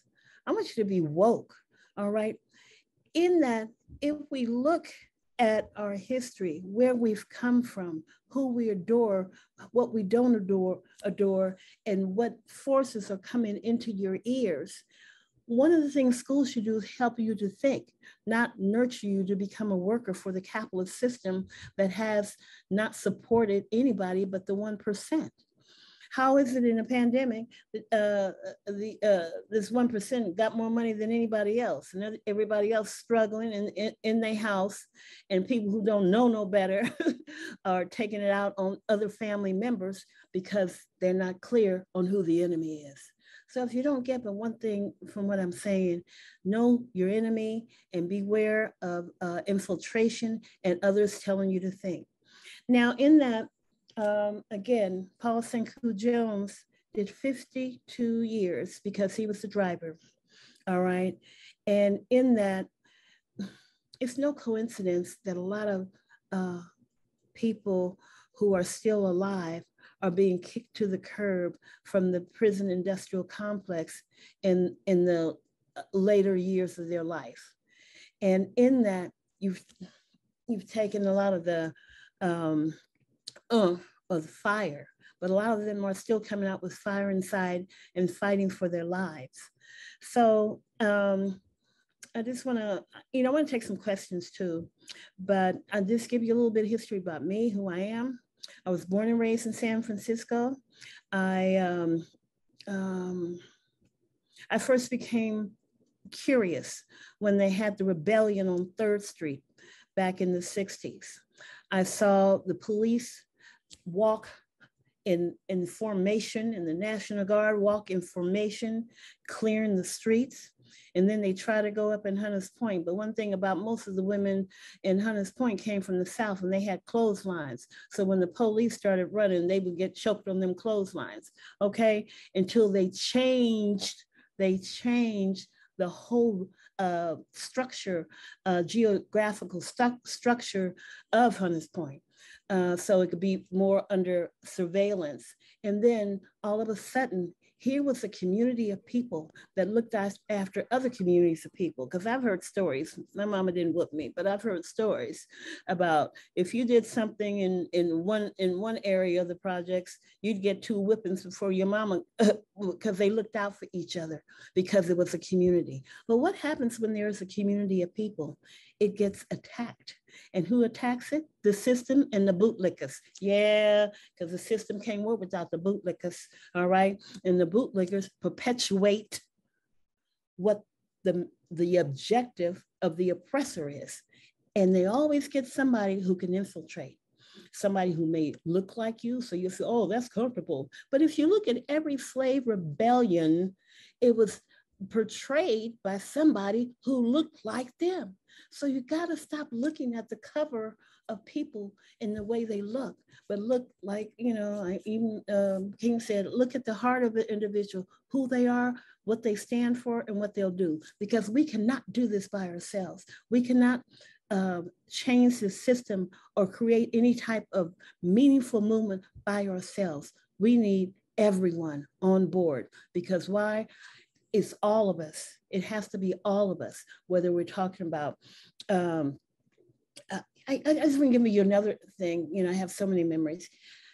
There was a time when the Red Guard, Black Panthers, Brown Berets were unified right here in San Francisco. But now they got people so sick. Huh? So sorry, do you mind if we start our associate discussion at 7:55? Okay, well, what time is it now? Because, okay. And in that, there was a unity among the Red Guard, the Black Panthers, and the Brown Berets. So these are Latinos, okay? The Black Panthers and the Red Guard were the Asian people. We were together. And in that was attacked. So I'm going to end, and I'm just going to tell you to know who your enemy is. Don't look at the book at the cover, and remember the people have the power, and we have to destroy this rotten ass system. Ashe. First of all, I want to say Ashe right back to you, and thank you. First of all, I am like, it's all I love. First of all, you're from the city, like you're a Black person from the city. And I mean this with no disrespect, but you remind me of an auntie. And when you sat there and you said that, like, in the projects and in Black areas, when you do something bad, you get your ass whooped before you get to the house. That's a fact. Like that, and like as a young Black person, that is a fact. Like I before you get to the house, you get wrapped up. So. They destroyed a community, and it was purposeful. And people have to look at that and not think that people on the social media is their friends. We have to continue to swim upstream. And one of the things I did after serving 20 years in federal prison for the hijacking earlier in the 70s, I'm your San Francisco hijacker, I left, and is that I would jump in the Sacramento River sometime and just swim upstream. You know why? Because to remember how hard it is. I wouldn't get far. I mean, only got a few feet, but I needed that to know it's a protracted struggle, just like Mao Zedong. We have to continue, la lucha continua, all right? And in that, we have to embrace each other and with kindness and in love and in nurture. Power to the people. Power to the people. Power to the people. And then another point, I also want to say we do need all of our colleagues as well. So I really wanted to echo that as well. So now, right now, we're just gonna open this up to discussion amongst all, but we're going to, this is actually just for the BIPOC students and the students that have been primarily infected, but I mean, not infected, sorry, primarily, not the COVID, primarily affected, right, by the prison industrial complex. So if anybody has any comments and wants to speak or has any questions, go ahead and do so. BIPOC people. Come on now, don't all jump at once. Okay. So we could also start with the facilitate discussions that Critical Resistance had. I think one of them was, how does CCSF be supportive of abolition within our school? First of all, you're dealing with a structure that you did not create. You're dealing with a system that you did not create. And it's very difficult working within a system that has limitations that you had no implementation of. You got the free, that's why I talk about being woke and being free the mind, because once you're in an establishment, whether it's the social services or whether it's a jailhouse, you can't break free of their rules and regulations. And so in that, you got to, you got to work outside. You got to work outside because the chancellor, they change them. They make so much money. And then the other thing is you have people who've been there a long time who nepotism. San Francisco is very good about nepotism. They get their friends and their family. They give who they want classes to, just like the sheriff department gives jobs to their friends and family, and nobody's holding them accountable for it, you know? So I'm saying we're dealing with a caste system, not just class, but a caste system. So in that, you have to be very, very aware, because if they shut you door and say you can't come in there, you can't come in there. How many people are you going to have walking down the street? So you cannot give them the power to be where they're going to organize, you know, if you're dependent on them for your organization, because it's not going to work.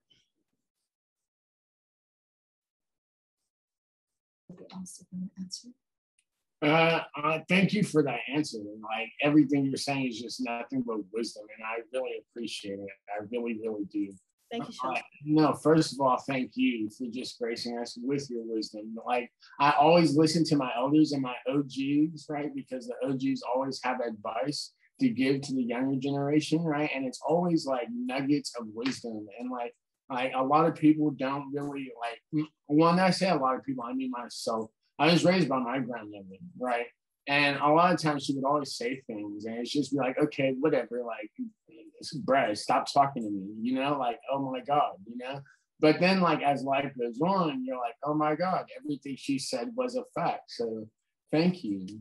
I want to open it up to anybody that wanted to respond to what was just said. Actually, I can get out. Too close.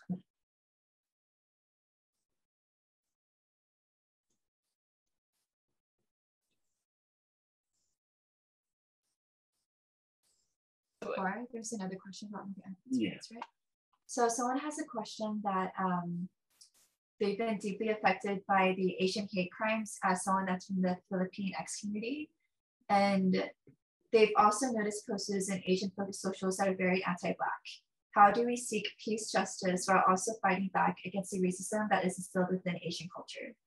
Okay, first of all, stop listening to the damn news. Just like I said, there was a Red Guard, there was a parades, and there was a Black Panther. They're in the same community. These ill-minded people jump on old Black people in the Black neighborhood, but they don't put it on national news like that. All right. So what I'm saying is that yes, it's happened, and yes, it's awful, but they're making an issue behind the defunded police thing in Oakland. So in that, the mayor, Schaaf, is on board with bringing more military because it's a problem. And they did the same thing when they was talking about public class. 3 strikes and you're out. And then in that, you have to be aware of propaganda. One of the things that made me very aware of propaganda is my years living in Cuba, socialist Cuba. propaganda, they would have to cut out them because they're telling you what to think and how to think and who's the enemy and who isn't. We are similarly oppressed people, okay? And I'm so glad they finally changed the name to Frida Kahlo, because that other Asian races, they kept that name Phelan, they kept that there for too long. And then when I tell the students about it, like, oh, they didn't know about it. You know why? Because we're not taught the truth of who we are, where we came from, and how we got where we are. So I hear that, and I just want to say one little small thing really quick. I know you're gonna stop. It's that when I was in Cuba, there was a sister there, Edna Lee. She was Chinese. I grew up in San Francisco, so that means I grew up all around Chinese, and then the Vietnamese didn't come until the 70s, so that was later. So I'm just saying there was, it's been a solidarity. We sit in the same place. She was the one who really taught me how to clean up in Cuba. She said, well, stop putting things in two different places when you can put it in one. I'm like, okay, Edna Lee. She had, her boyfriend had hijacked a plane to Cuba and he committed suicide. So she was out there by herself. So I'm saying, stop allowing propaganda to permeate who the enemy is. Thank you so much, Ida. I also want to respond to someone from the communities that historically there has been solidarity. As Ida mentioned, there's been this stereotype or this divisive tactic that people use to split our communities apart. That's bullshit. CCSF collective members who actually participated with community to do AAPI and Black Solidarity scene. Like Sean was there. I'm so happy. Marquise was a part of it. Solidarity is real. I also want to say Japantown is in Filma.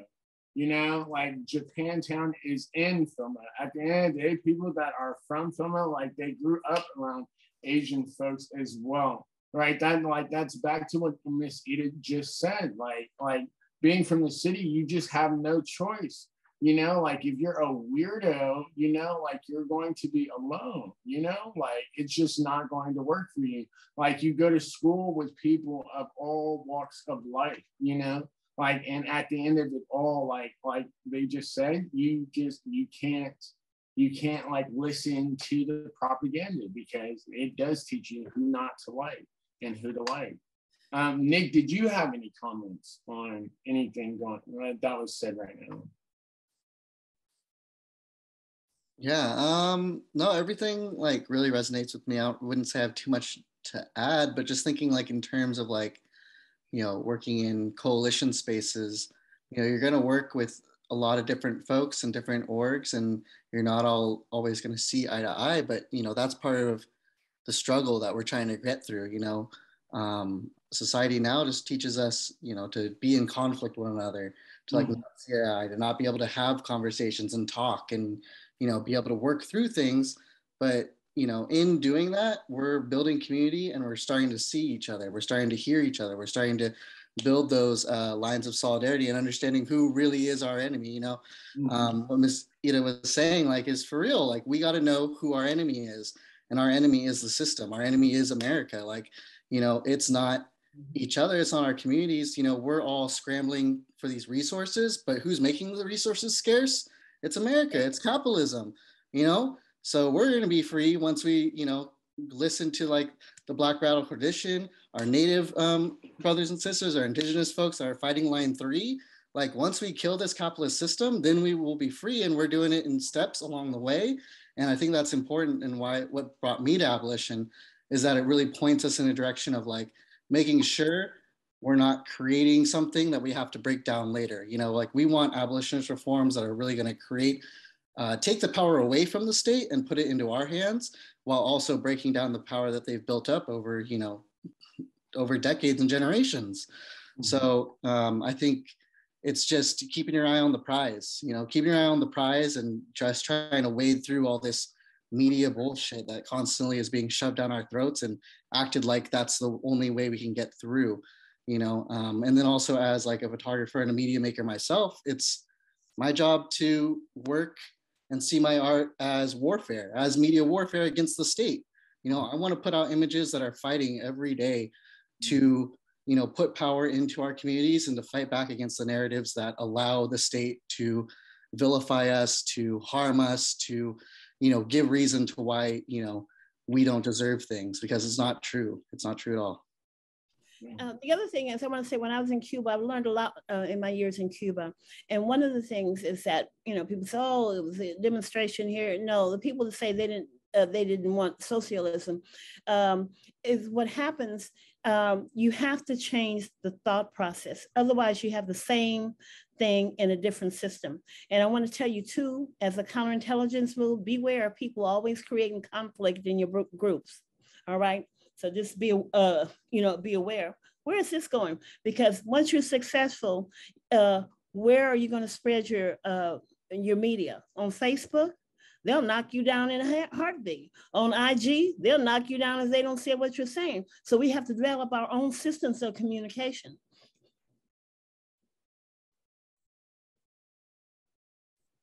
Okay, thank you.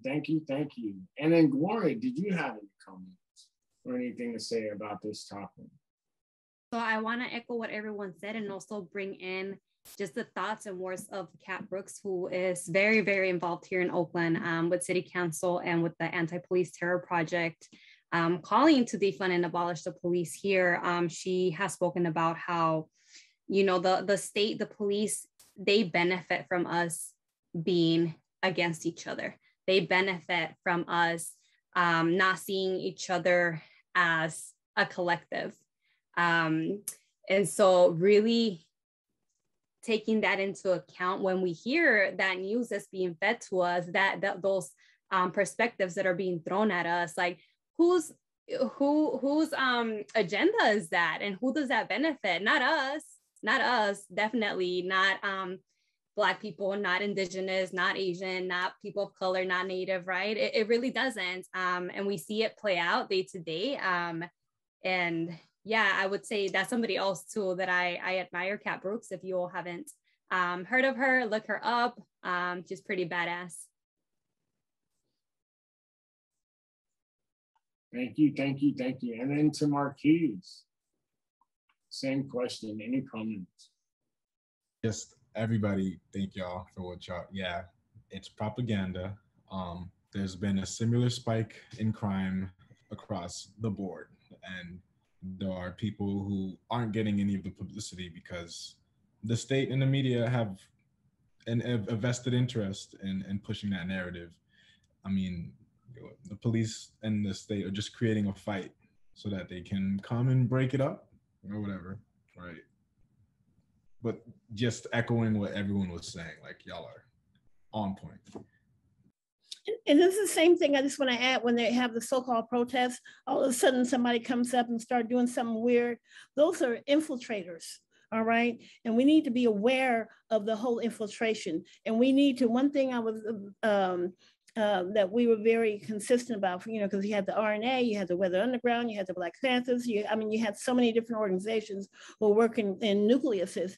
It's not to point to one person, but make sure that everybody knows as much as they can on how to continue and you know, how to continue and be as aware. Because if you chop off the head, the body dies. And they're really good at chopping off the head, okay? They've chopped a whole bunch of heads. Okay, so I also want to open this up to BIPOC commentary and questions regarding like any, regarding Free Mumia, regarding kids in cages, or just anything that, or abolition at City College, just anything that was covered. Alex wants to ask a question. Alex? Yes, go ahead, Alex. Hi, I don't have a question. I just want to say thank you to everybody for doing the work that you do and coming and sharing it. I'm a former organizer with All of Us or None, and so I'm very entrenched in the work as well. And Ida, me and you, oh, there you are. We go way back. So I just want to say thank you for coming and sharing the game that you shared with me, with everybody here. I'm sure y'all saw all my comments, like listen to Ida and all these folks. They have so much wisdom to share with all of us. And I also want to just mention to like everybody, in all of the organizing that we do, it is so important that we uplift political prisoners and all the campaigns towards freeing them. there are so many people that we've lost this past year inside of prisons. Sorry, I'm tearing up. Recently, we lost Chip Fitzgerald. And anyway, I gotta say, free Mumia, free Peltier. Peltier. Free Matulu, free all of them. All of these folks have done all this work and sacrificed their whole life for us to keep doing this work. So just uplift them. Thank you.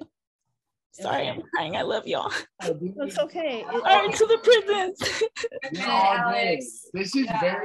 Honestly, I share the same sentiment. This is a very triggering session, right? This is very hard for a lot of people to hear, and like from start to finish, honestly. It was really hard for me. I had to take a break myself. I had to take a smoke break outside. It was just hella hard, like, you know, so it's okay. Like, it's really, really tough to like have these very deep conversations, and all of these conversations like really, really hit home. You know, like when mandated reporting was mentioned, that shit hit way home. Like that, like, you know, like, and then like to know a lot of people that have been detained, like, or the fact that like I live off 24th Street, right? I just moved there 2 years ago. I at the end of the day, I feel like a gentrifier, like, you know, because I can afford to live there, you know, and the people in that neighborhood, like, unfortunately can't afford to live there. So by definition, that makes you a gentrifier, right? But at the end of the day, I still hang out on 24th Street, just where all the brown people congregate. So at the end of the day, we all experience these things firsthand. We've all seen these things firsthand. So you're absolutely like cool to just like share your emotions. It's very hard. It's very hard. Thank you for that comment, Alex. Thank you very much. Thank you. I really appreciate y'all. And yeah, thank you for allowing me to share my emotions and like my vulnerability in this space. Because like Sally said in the comments, our pain does need to be visibilized. And my former boss, or not boss, my former comrade, he's still a comrade of mine, Dorsey Nunn. He wrote a poem when I used to work at LSPC, and in that poem he said that he can no longer lie to people about where he's been, because then no one will know that he was actually hurting, right? And we have to be honest about our struggles and not allow the propaganda to shame who we are, and not allow the cops to scare us away from doing the work that we need to do. Yeah, there's just so much shit that we have to do to end this system. And this is why I cry, because I've been waiting for so long for this to be brought to City College. You know, we need this, not just at CCSF, but everywhere. So if you're in the East Bay, bring this into your spaces in the Peralta school system, everywhere. It doesn't end here. It just grows from here to Palestine. We're gonna tear all these walls down. Yeah. Yes. And so Jazz also has a question. So I wanted to pass it along to Jazz for your question. Oh my God. Sorry, I'm emotional too right now. But I just want to say thank you, to everyone that spoke, including you, Alex. You're all warriors. And I really wanted to ask y'all, I know a few of you mentioned, but how, because we're here, right? But like how, Ida, can we continue to support you and, organize with you? Because it's like, I love this, but it's like you said, them white people ain't gonna come to the ground, right? So it's like, you know what I mean? The state ain't gonna come, like we're out here on the ground. So it's like, how can we continue to organize to support each other. And much love. Okay, y'all gonna think I'm crazy, but y'all got this recorded, but we got to build some underground railroads for the undocumented. We got to build some underground railroads for people who have no place to stay. All right, we have to recreate the past to make it in the present. You may live here on 24th, somebody lives somebody there, but you know, they got people living, you know, what the hell is the bottom of the laundromat there on Mission in Persia. I mean, we got to build some underground units that people don't know about so we can hide them and we can protect them and we can get them what they need. Okay, I don't want to say too much on this recorded line, but you know, I was a fugitive for 16 years. Okay, none of the children that I have except the first one, have my name on their birth certificates. All right, we have to create something that helps nurture the people once we're able to free them from these systems. And in that, we just need to start thinking about building an underground railroad.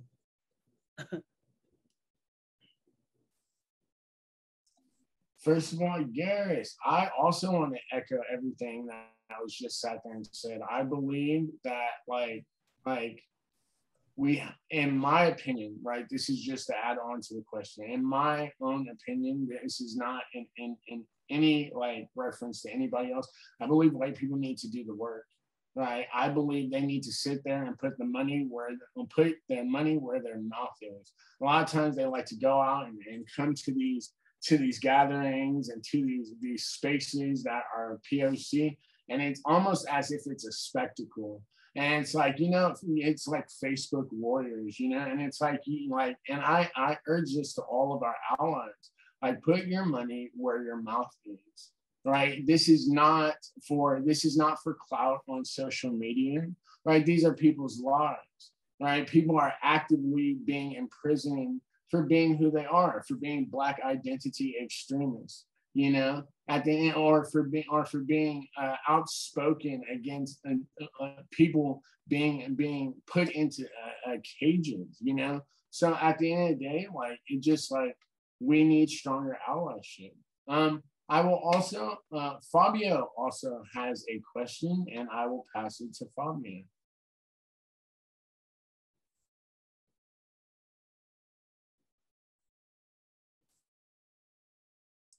Fabio, are you able to? I think they may want to read our comments. Maybe. Do you want us to read your question for you, Fabio?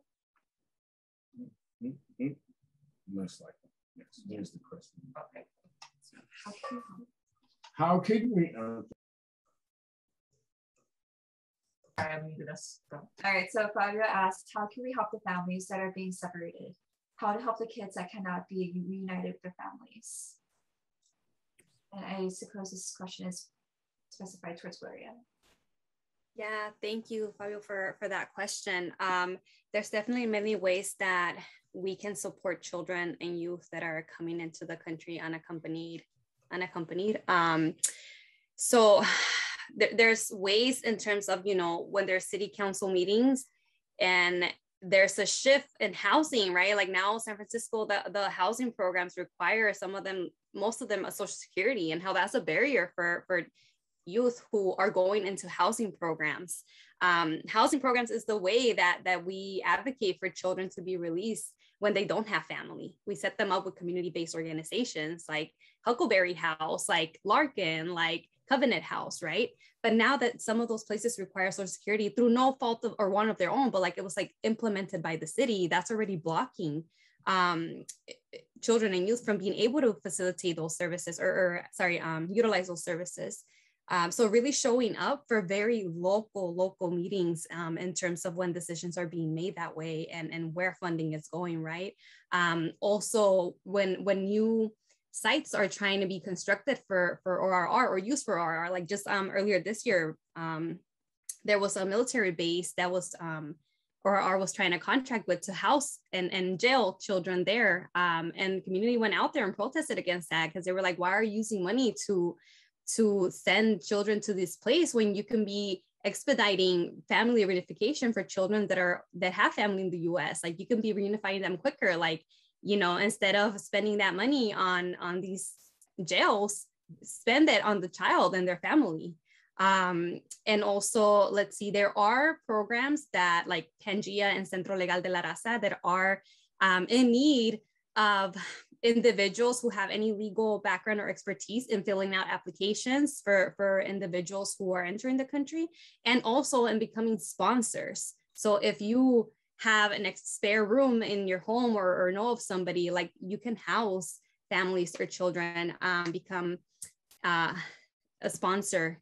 And yes, I can provide links. I can provide, I know that at the end of my presentation, I included a lot of organizations that I recommend and believe that are in this fight with us. And that would be definitely individuals and organizations that I would recommend following in terms of keeping up with what you can do locally, statewide, and nationally.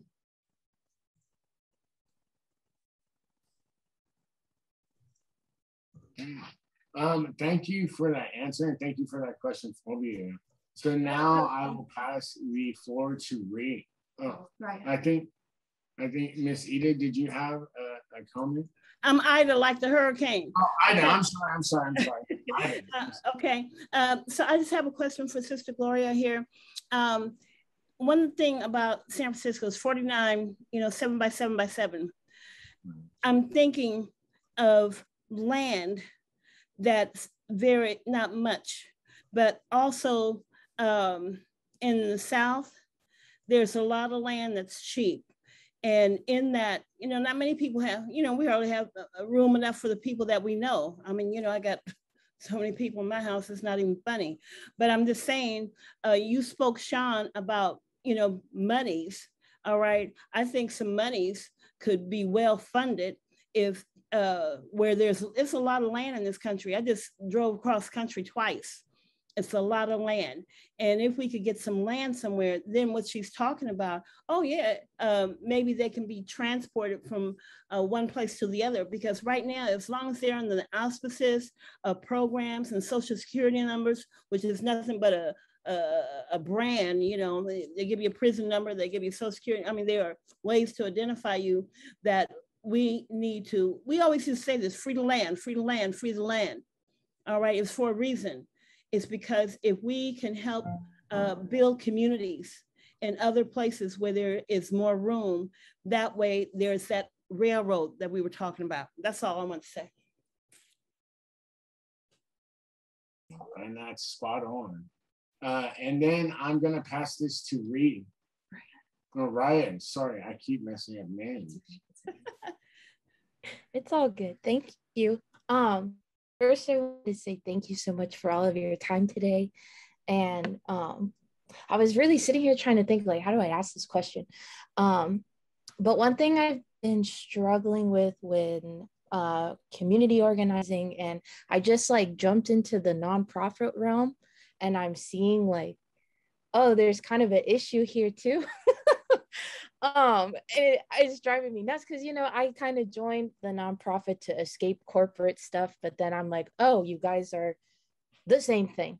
So I wanted to know, like, if you have any ideas or advice about like, how can we work together to like rebuild or create something that we can still survive in this capitalist society while we're working on rebuilding systems that work and benefit us.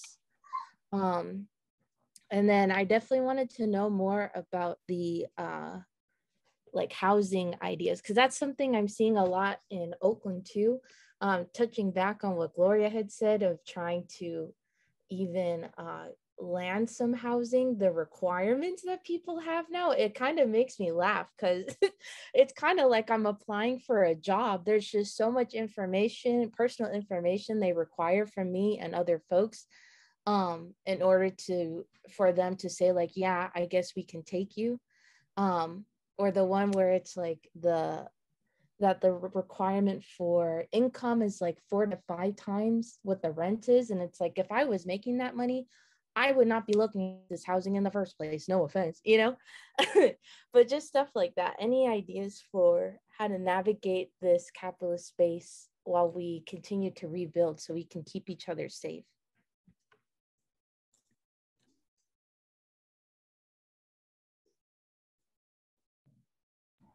I would love to just answer that a bit, like partially. I just love your questions. That is such an important question. Like, yeah, how do we build an alternative to like these supposed systems of help that don't help, right? That are just corporations. Um, just my advice is, yeah, just something that doesn't depend on like the state, doesn't depend on the state's money. That's something that's not corrupt. Banding together to buy some land and then building that land together. Um, you know, starting a co-op, occupying a house together and then using the extra room to house people.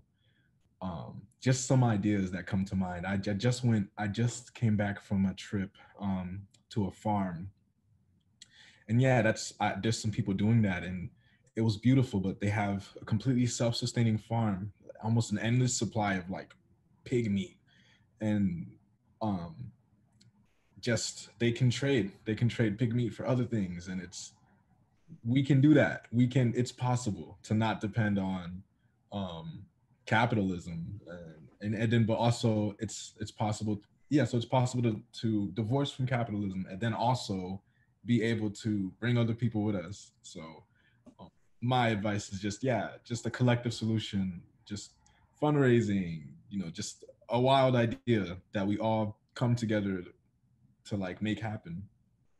Yeah, Move did it and they got bombed. But anyway, they can do it again. That too. Okay. Yeah. They did it right in the middle of a block in Philadelphia,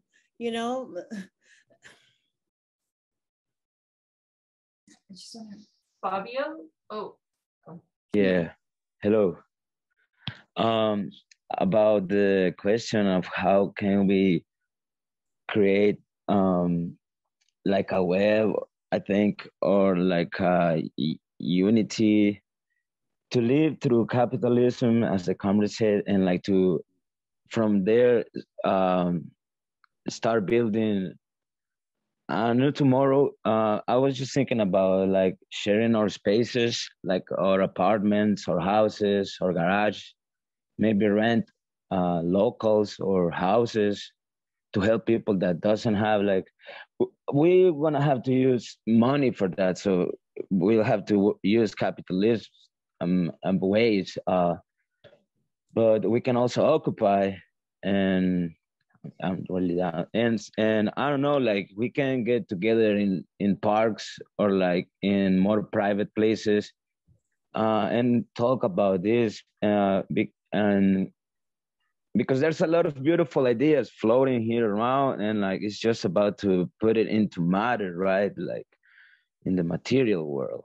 And just that, like sharing our spaces and getting together to start building like a I don't know how to say it, maybe like a coop or like a core where like from there it gets spread like from different places in the city or in the world or in the web, right? And like but first, like the railroad, the underground railroad, that's the thing, and that's the underground railroad, like I don't know, like I love you. Hey, thanks for that. And gracias. So every wagon, like all of these ideas, like community gardens to grow like our food, right? Renting or like occupying spaces and then sharing, like, or like maybe maybe I don't know, like getting things from stores and distribute them, right, in the best possible way. And so just that, and like thank you for this a lot, and thank you for being so open for everybody to be part of it. I just want to piggyback off of what the comrade just said. Like, I totally agree. It's so much more attainable than we think it is. Like, there's like 40 of us in this room right now. If we all just like within 5 years, like contribute $1,000, we can occupy some land and we can like start this shit. Like, it's so much, and so I really like what the comrade was saying. Like, it's just about starting that shit. Meet up at a park and let's get it going. I was gonna say too, like occupying land, like being like somebody, like I don't know, like I have a problem with like not living in the city of San Francisco. So if we're like buying land, it has to be a Victorian. You know what? It has to be a whole row house. You know, I'm down to do that. I don't want to live in the middle of bumfuck nowhere. You know, I'm not trying to do that. You know, period. That's not me. You know, like that's just not me whatsoever. Also, though, I'm gonna pass it to Ira. Thank you, Sean. Fabio, that was such an inspiring thing to hear from you. It seems like everyone's just like coupling on it. I hear people saying like, oh, we should get co-ops, we should go occupy our own land, keeping in mind matriation efforts of obviously, and Tatiana just hitting it on the head, total armed revolution, maybe. So I just wanted to end the session. Please keep it brief because I know we're over time with the question, in your wildest dreams, how do you all see us creating an abolitionist world together, and how might this vision overlap with CCSF? So I'll look for all the speakers to answer to that. Please let me know who wants to go first. If you're able to stay. Yeah, if you're able to stay. And I'll add we have to organize, okay? It may not be the place for Sean, but it may be the place for Tatiana, or maybe a place for Fabio or someone else. But we have to organize. You can't do anything unless we're organized together. And I'm gonna say, you know, the NFL is a nonprofit, so I hear the sister talking about nonprofits, but within that organization have a purpose. Okay, that place may not be for you, but it'll be for someone else, or be for one of Gloria's children who ages out of the system. And in San Francisco, you're looking at a big, people finna get evicted from left and right. You're looking at the monopolization of single family houses from these hedge funds. So we have to live in bumfuck nowhere, all right? And build that place up. That's true. I get it. I get it. It's just not ideal at all. Like, thank you so much, Ida, for answering that. Ida, like the storm, Ida, like Ida B. Wells, okay? I want to open up to either Gloria, Marquise, or Nick to answer. I'll go ahead and just piggyback off of Ida. You're magical. Thank you again. Serious, like, thanks for being here and sharing your knowledge. Deep appreciation for you. Thank you. And just to piggyback, so you said organize. I think imagine is the next word. And imagining is so important. Like, this whole state is separating us from who we are. Better ways of living that are more healthy, that are less hierarchical. They're shoving this idea that we have to punish each other, we have to murder each other, disappear each other, and that we can't trust each other. Just, you know, they're also shoving this idea that there's limited resources, and that, you know, like, you have to fuck people over to survive.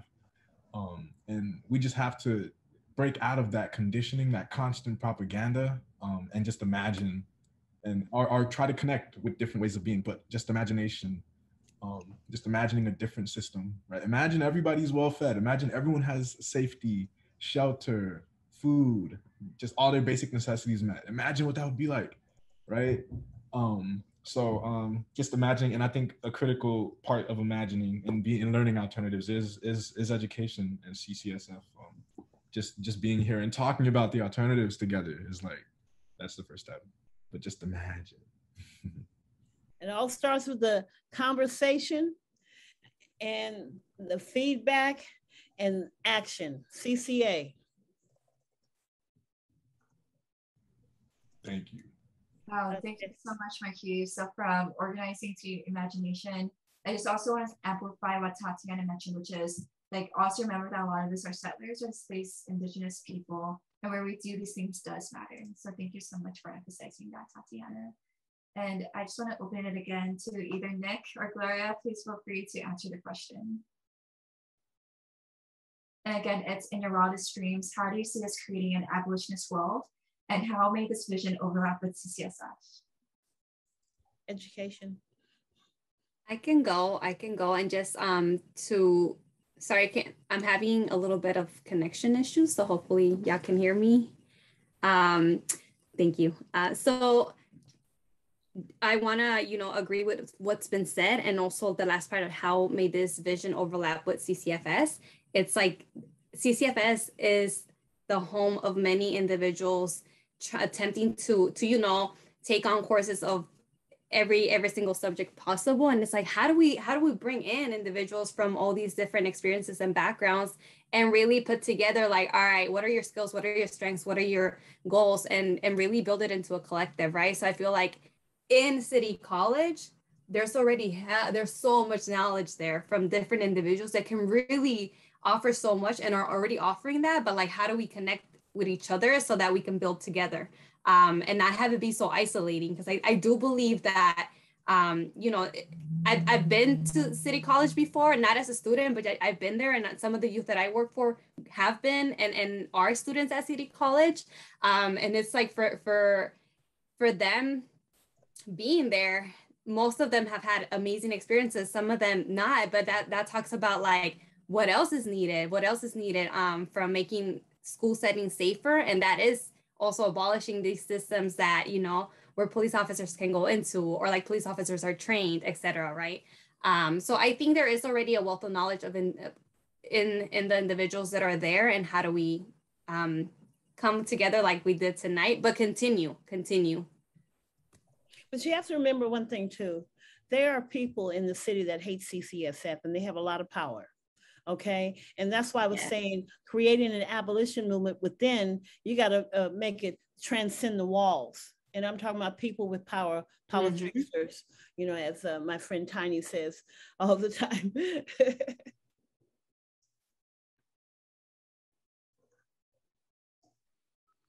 Yeah, I can go. Yeah, go ahead. Cool. Gloria, and then what Gloria mentioned, it's cops off campus, get out the training for the police at the community colleges. Go ahead, Nick. And fuck pigs. Yes. Go ahead, Nick. Yeah, man, so much shared already. That's so great. I'm like, damn, where do I get in? Organizing for sure, rigorous struggle and rigorous